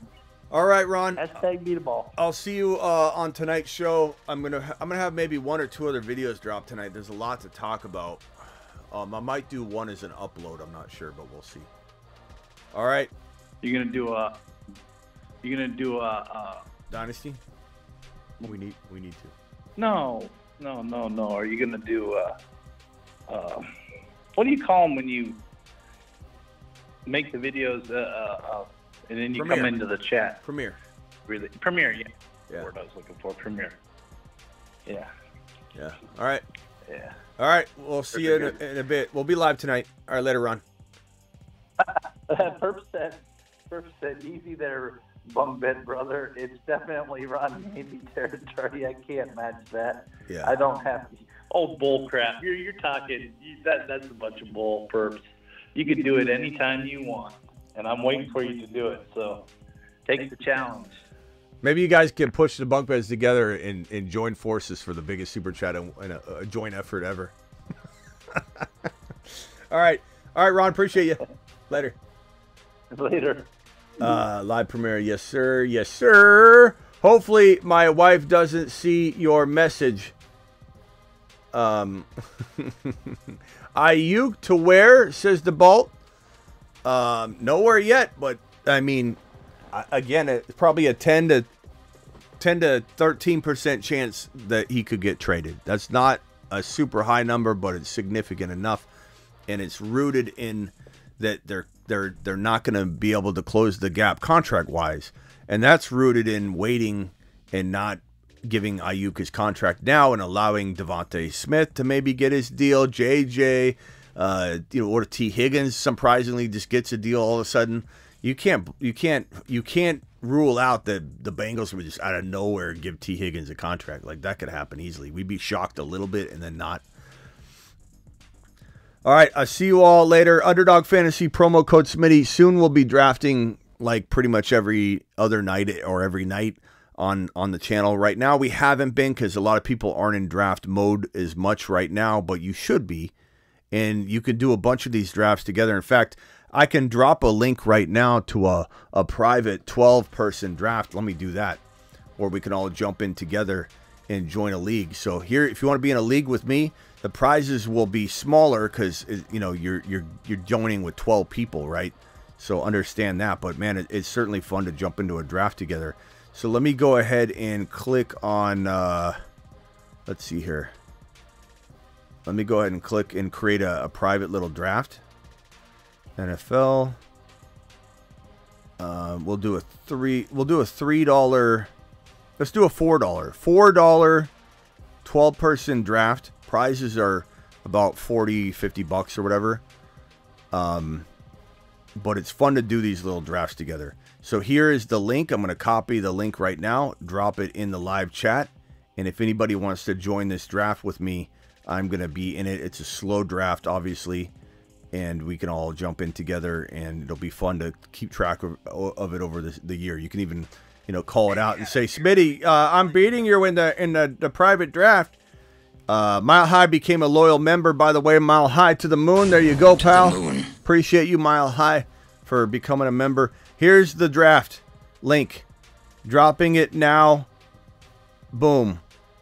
Link has been dropped. That link will also insert code Smitty for you, and they'll double up to $100 in your first deposit. So hit that draft link now. Join the draft with me. Boom. I just dropped it right now. Boom. Boom, boom, boom. Hit the link. Do it live. Smash it. Let me see how many people are joining this draft. 11 more to start, so no one's clicked it yet. The link's right there. There's about a 10-second YouTube delay, so you should all be getting it right now. Jump in. As soon as it fills, it'll begin, and it'll be a slow 8-hour timer draft. Appreciate you all. 9 more to start. 2 people, 3 people jumped in. 8 more to start. 8 more to start. What is the promo code Smitty? But this link will insert it for you, but the promo code is Smitty. Tebow. Just enter in Smitty. SMITTY. Enter it. Code Smitty. Tebow. Let me know if you did it, Tebow. 6 more to begin. That link will insert code Smitty for you if you haven't downloaded the app yet. But hit code Smitty. They'll double your up to $100 in your first deposit on Underdog. That means you could drop 100 and they can match up to 100. Do it live. 6 more to begin the draft.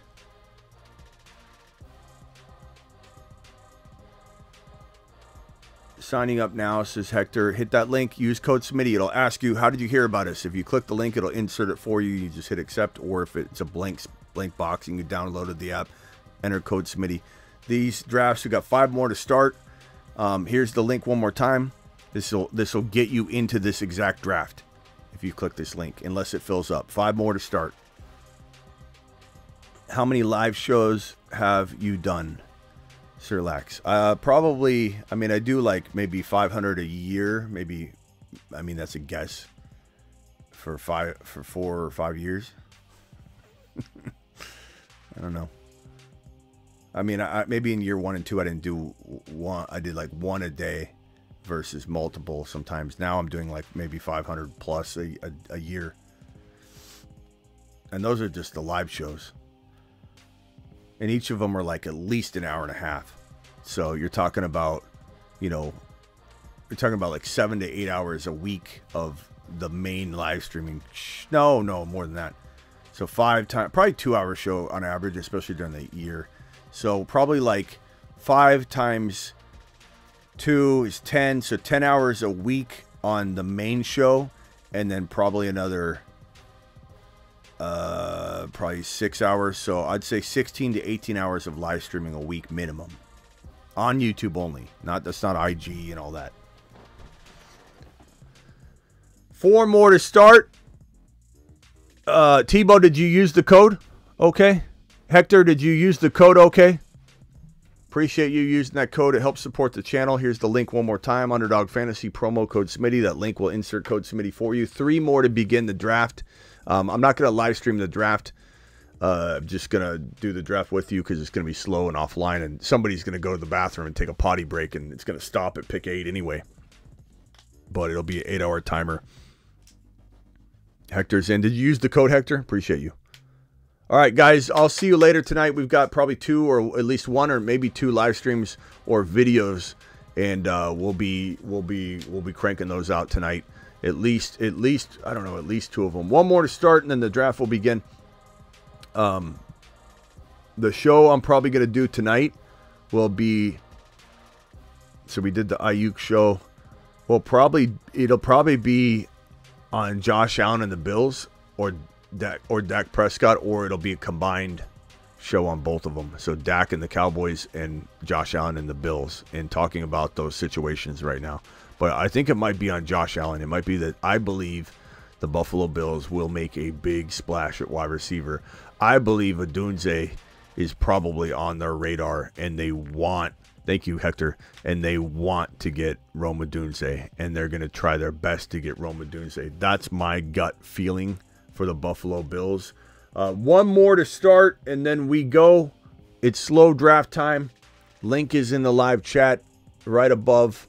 Hit it, do it live. I'll drop it one more time. We should do more of these. You know what we can do? I can drop one of these almost every show. So even if we don't do a draft show, we can just drop a private draft at the end. We'll fill it up, and then we'll do it slow style. Candlelight.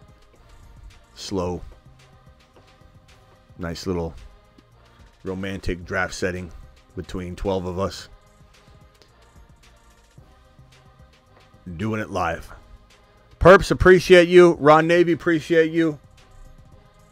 1 more to start the draft. Click the link. It's right there. It's the 3rd or 4th message up. Appreciate you all. Thank you for being here.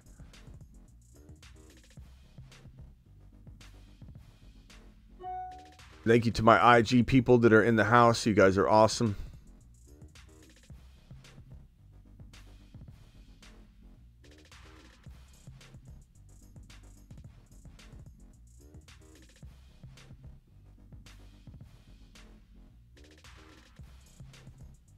All right, the draft is beginning. The draft orders have been granted. We've got AYON, Nick, I think. We got Flame in the 2. Elm. Then Zach in the 4.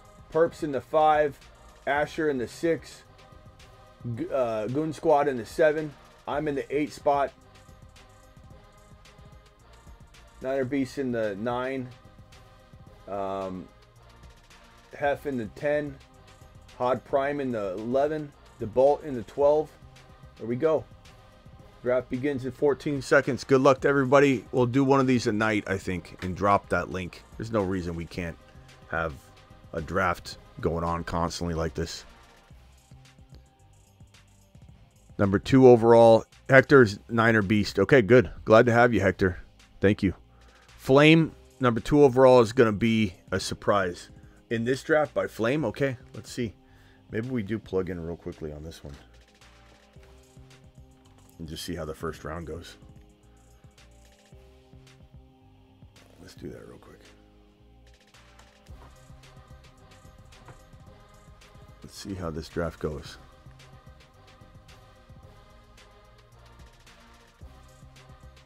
Flame is saying he's going to draft a surprise at number 2 overall. Took Bijan. Took Bijan. I don't blame you, bro. I mean, try and get him to fall if you can. You know, take advantage. But I mean, damn. You know, I mean, that's look. We thought that last year. Blackbeard to the moon. Appreciate you. Tebow to the moon. Figures right as I finally get signed up. Tebow, I'll send you another right now. Okay, I'll send you another right now. We'll do another one for Tebow. This is a $4 draft, 12-person draft. Create a private draft link. Copy said link. Normally we'll do just one, but we want Tebow to get into the mix here. So let me copy this. Let me drop this into the YouTube live stream. Here is the link. Here you go, Tebow. Jump into this one. This is number 2. Okay, this is number 2. Get in. Do it live. 11 to start on that one. Let me go to this private draft that we're currently drafting in right now and put that back on screen. There you go, Tebow. Jump into that other one. Okay.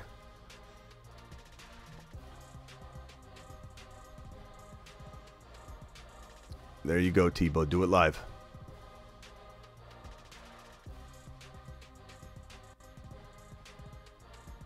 This is the link. Let me copy this and paste it. I'm on the clock, I think, in 1 second in this draft that we're doing. This is the second draft right here. The one that I did special for Tebow so he could get in.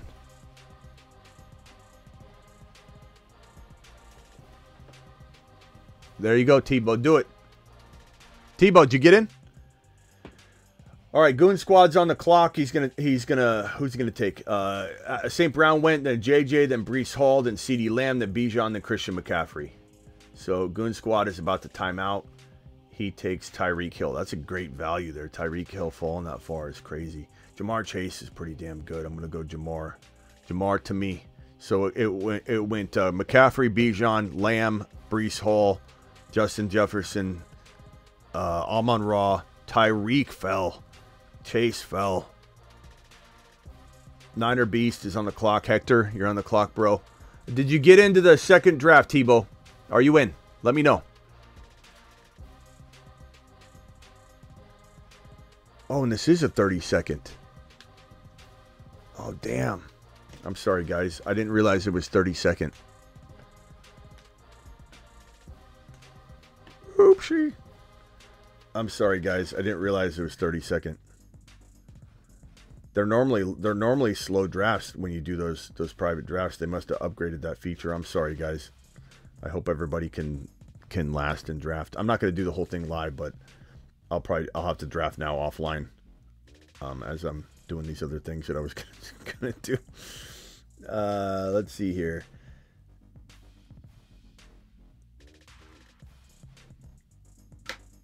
Eight more to start on that other draft.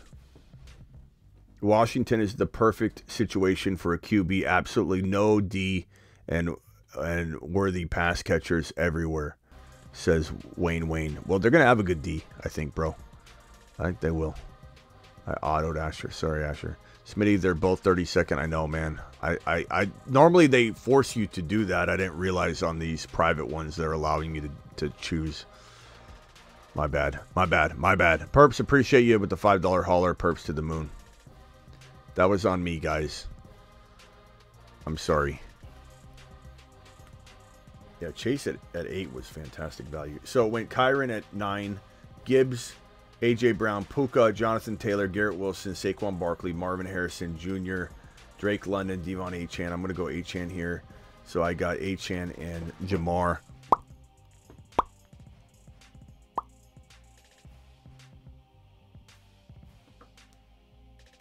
God, where's my Achane video?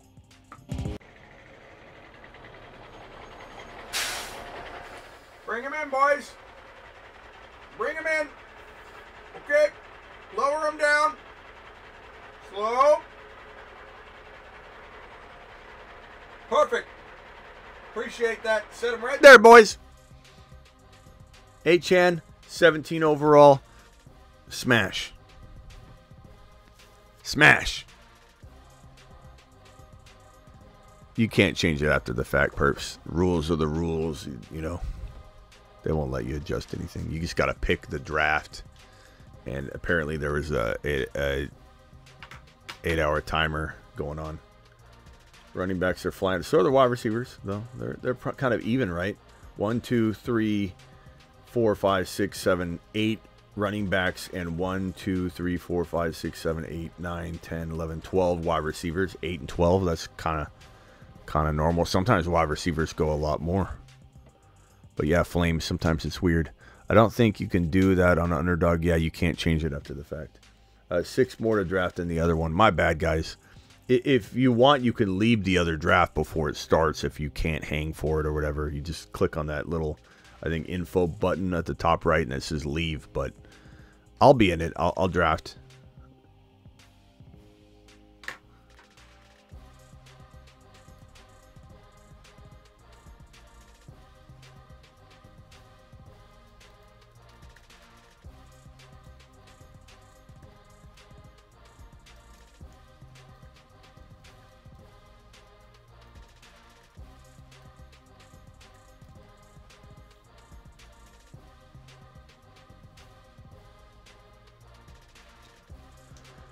Tebow says, this will be my first draft on Underdog. Anything I should know? No, bro. Half PPR doesn't change things too much, to be honest with you, bro. I wouldn't focus too much on that. Half PPR makes it tough or different. It really doesn't change much at all. Half PPR, essentially, in my mind, I don't view PPR and half PPR any different at all. It really doesn't. And you can set a detailed queue. Yeah, you can. And then walk away if you wanted to. Most certainly. Most certainly, bro. All right, so after my Achane, it went London with the Tyreek Hill pairing. Devontae Adams with St. Brown. Nico with JJ. Olave with Brees. Josh Jacobs with CD. And then on the clock right now. Pick 2 as Bijan, DJ Moore, DK. Pick number 1 as McCaffrey, Debo, and Josh Allen. Which is a nice trio right there. I love that trio of McCaffrey, Debo, and Josh Allen. That's fantastic. CD, Josh Jacobs, and Henry. That's pretty good. Brees, Chris, Olave, and who? Who are you getting? Nice job, Bare Bones. Nice job, my guy. Aiyuk to the Bills, says Saul. Or Sal. Sal says Aiyuk to the Bills. Malik Neighbors going to the Brees Hall owner with Olave. JJ, Nico, and Mike Evans going triple wide receiver. Amon-Ra, Devontae Adams, and who does Asher take with this 30 overall pick? And then the 31 is on the clock, and then I'm on the clock. And I don't have much of a big wait.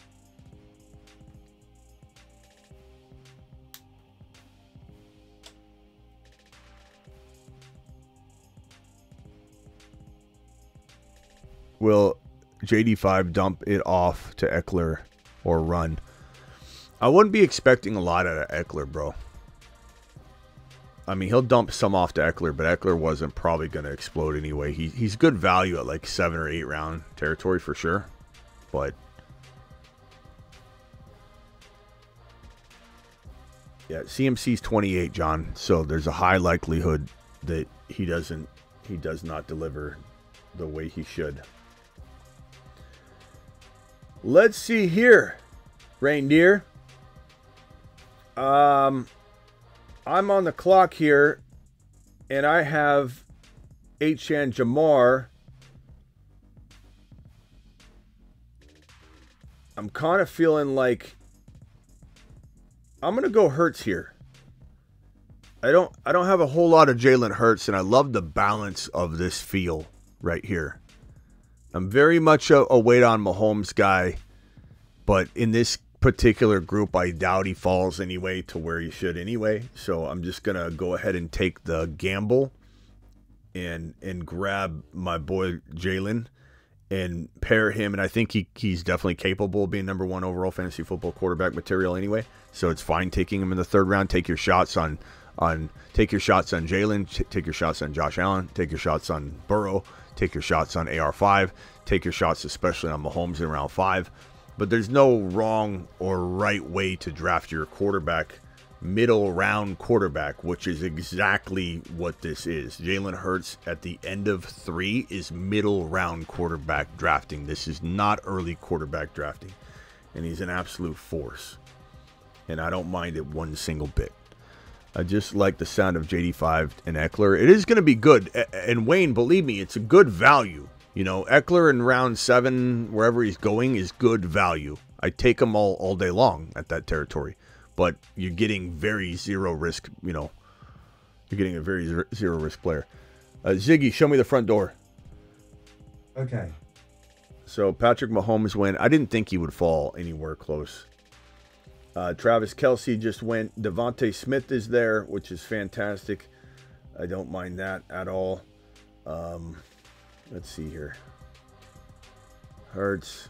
I got Hurts. I could go Devontae Smith here. I could also go, you know, I'll go Cooper Kupp and take the gamble and say Jamar Chase, Cooper Kupp, Devon Achane, Jalen Hurts. Feel pretty confident with that. That's a pretty good little stack there. We need more people for the other draft. Here's the link for the second draft. It also is 30 seconds. I apologize for that. I don't think I can end it or close it.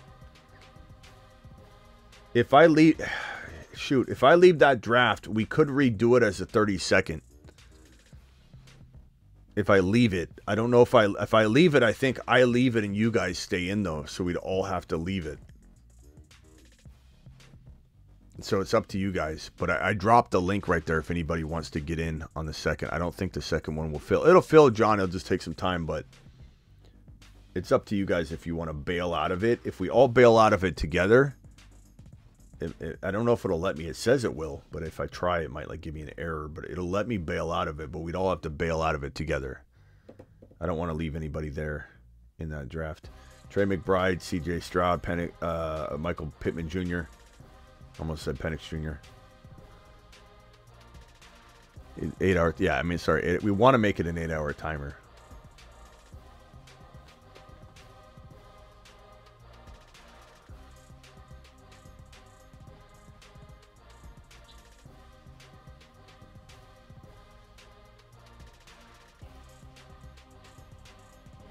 It's up to you guys if you guys all want to bail out of it. These teams so far are pretty good. Let's go through them all.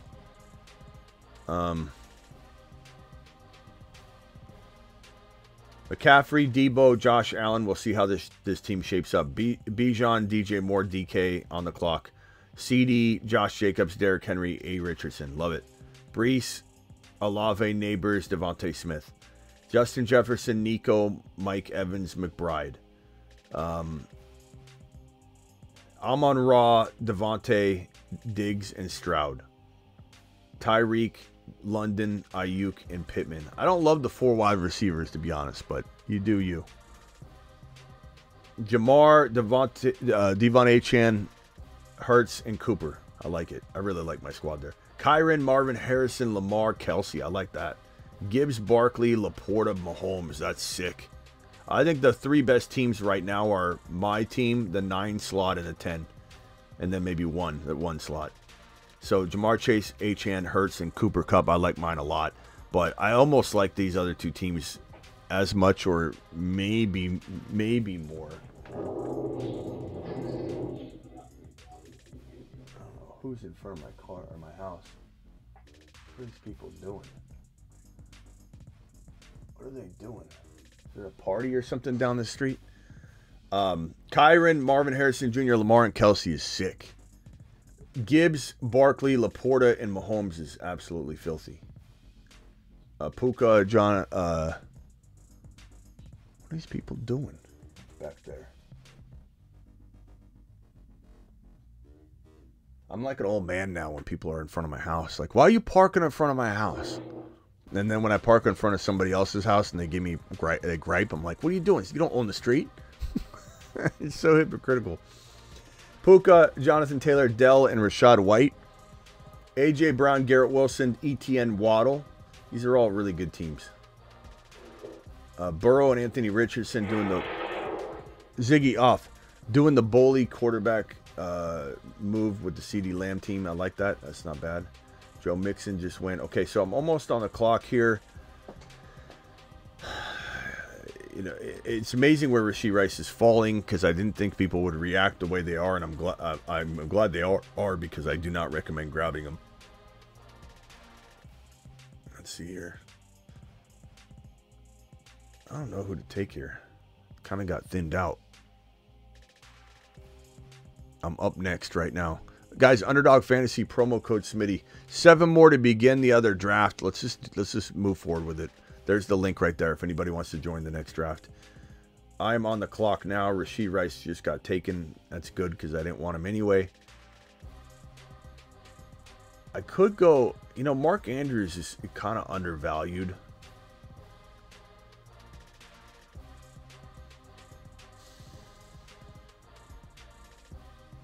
I got 2 old guys, and Andrews isn't that old, but I got 2 guys that you wonder what's left right in the tank. So Andrews and Cooper Kupp, but I like the value there. Hurts, Achane, Chase, Cooper Kupp, and Andrews is pretty damn solid. That's a pretty super good team.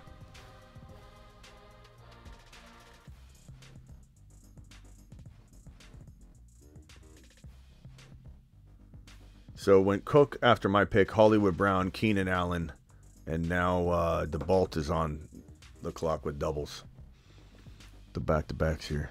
All right, guys, appreciate every one of you. I'll see you all later. Do you guys want to bail? Let's bail on this other draft. Does everybody hear me? Bail on the other draft right now.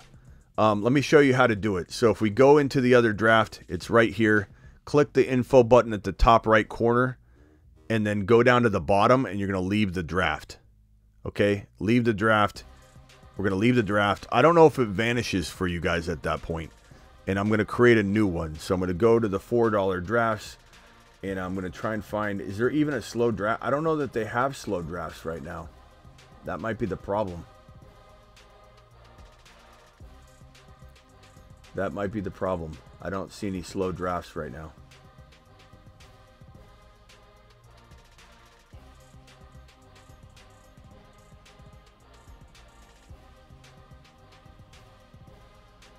Damn it.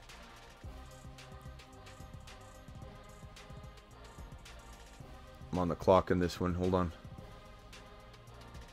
Kittle. I'll go Hopkins. I had to reach. I was going to time out. 11 more to start. Do we just join back in the one with Tebow?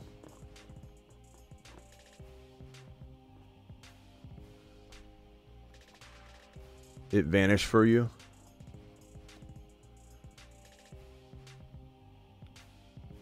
Unfilled. It won't let me leave it.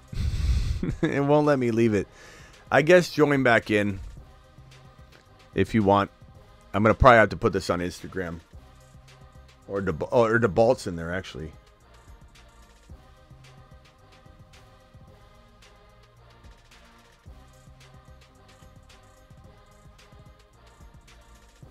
I don't know. I guess join the draft, guys. Let's just... I don't want to leave anybody out. And I know that Tebow wanted to jump in one. I guess the slow ones, all you can do is the fast ones right now. I don't think there are slow ones.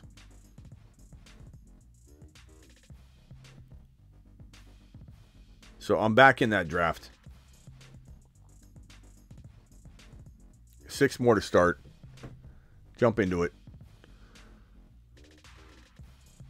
All right, final phone call, then we're out of here. I'll be back tonight, though. Isaac, you got about 30 seconds to a minute. I do got to run. What can I do for you, pal? Hey, yo. I'm just getting on.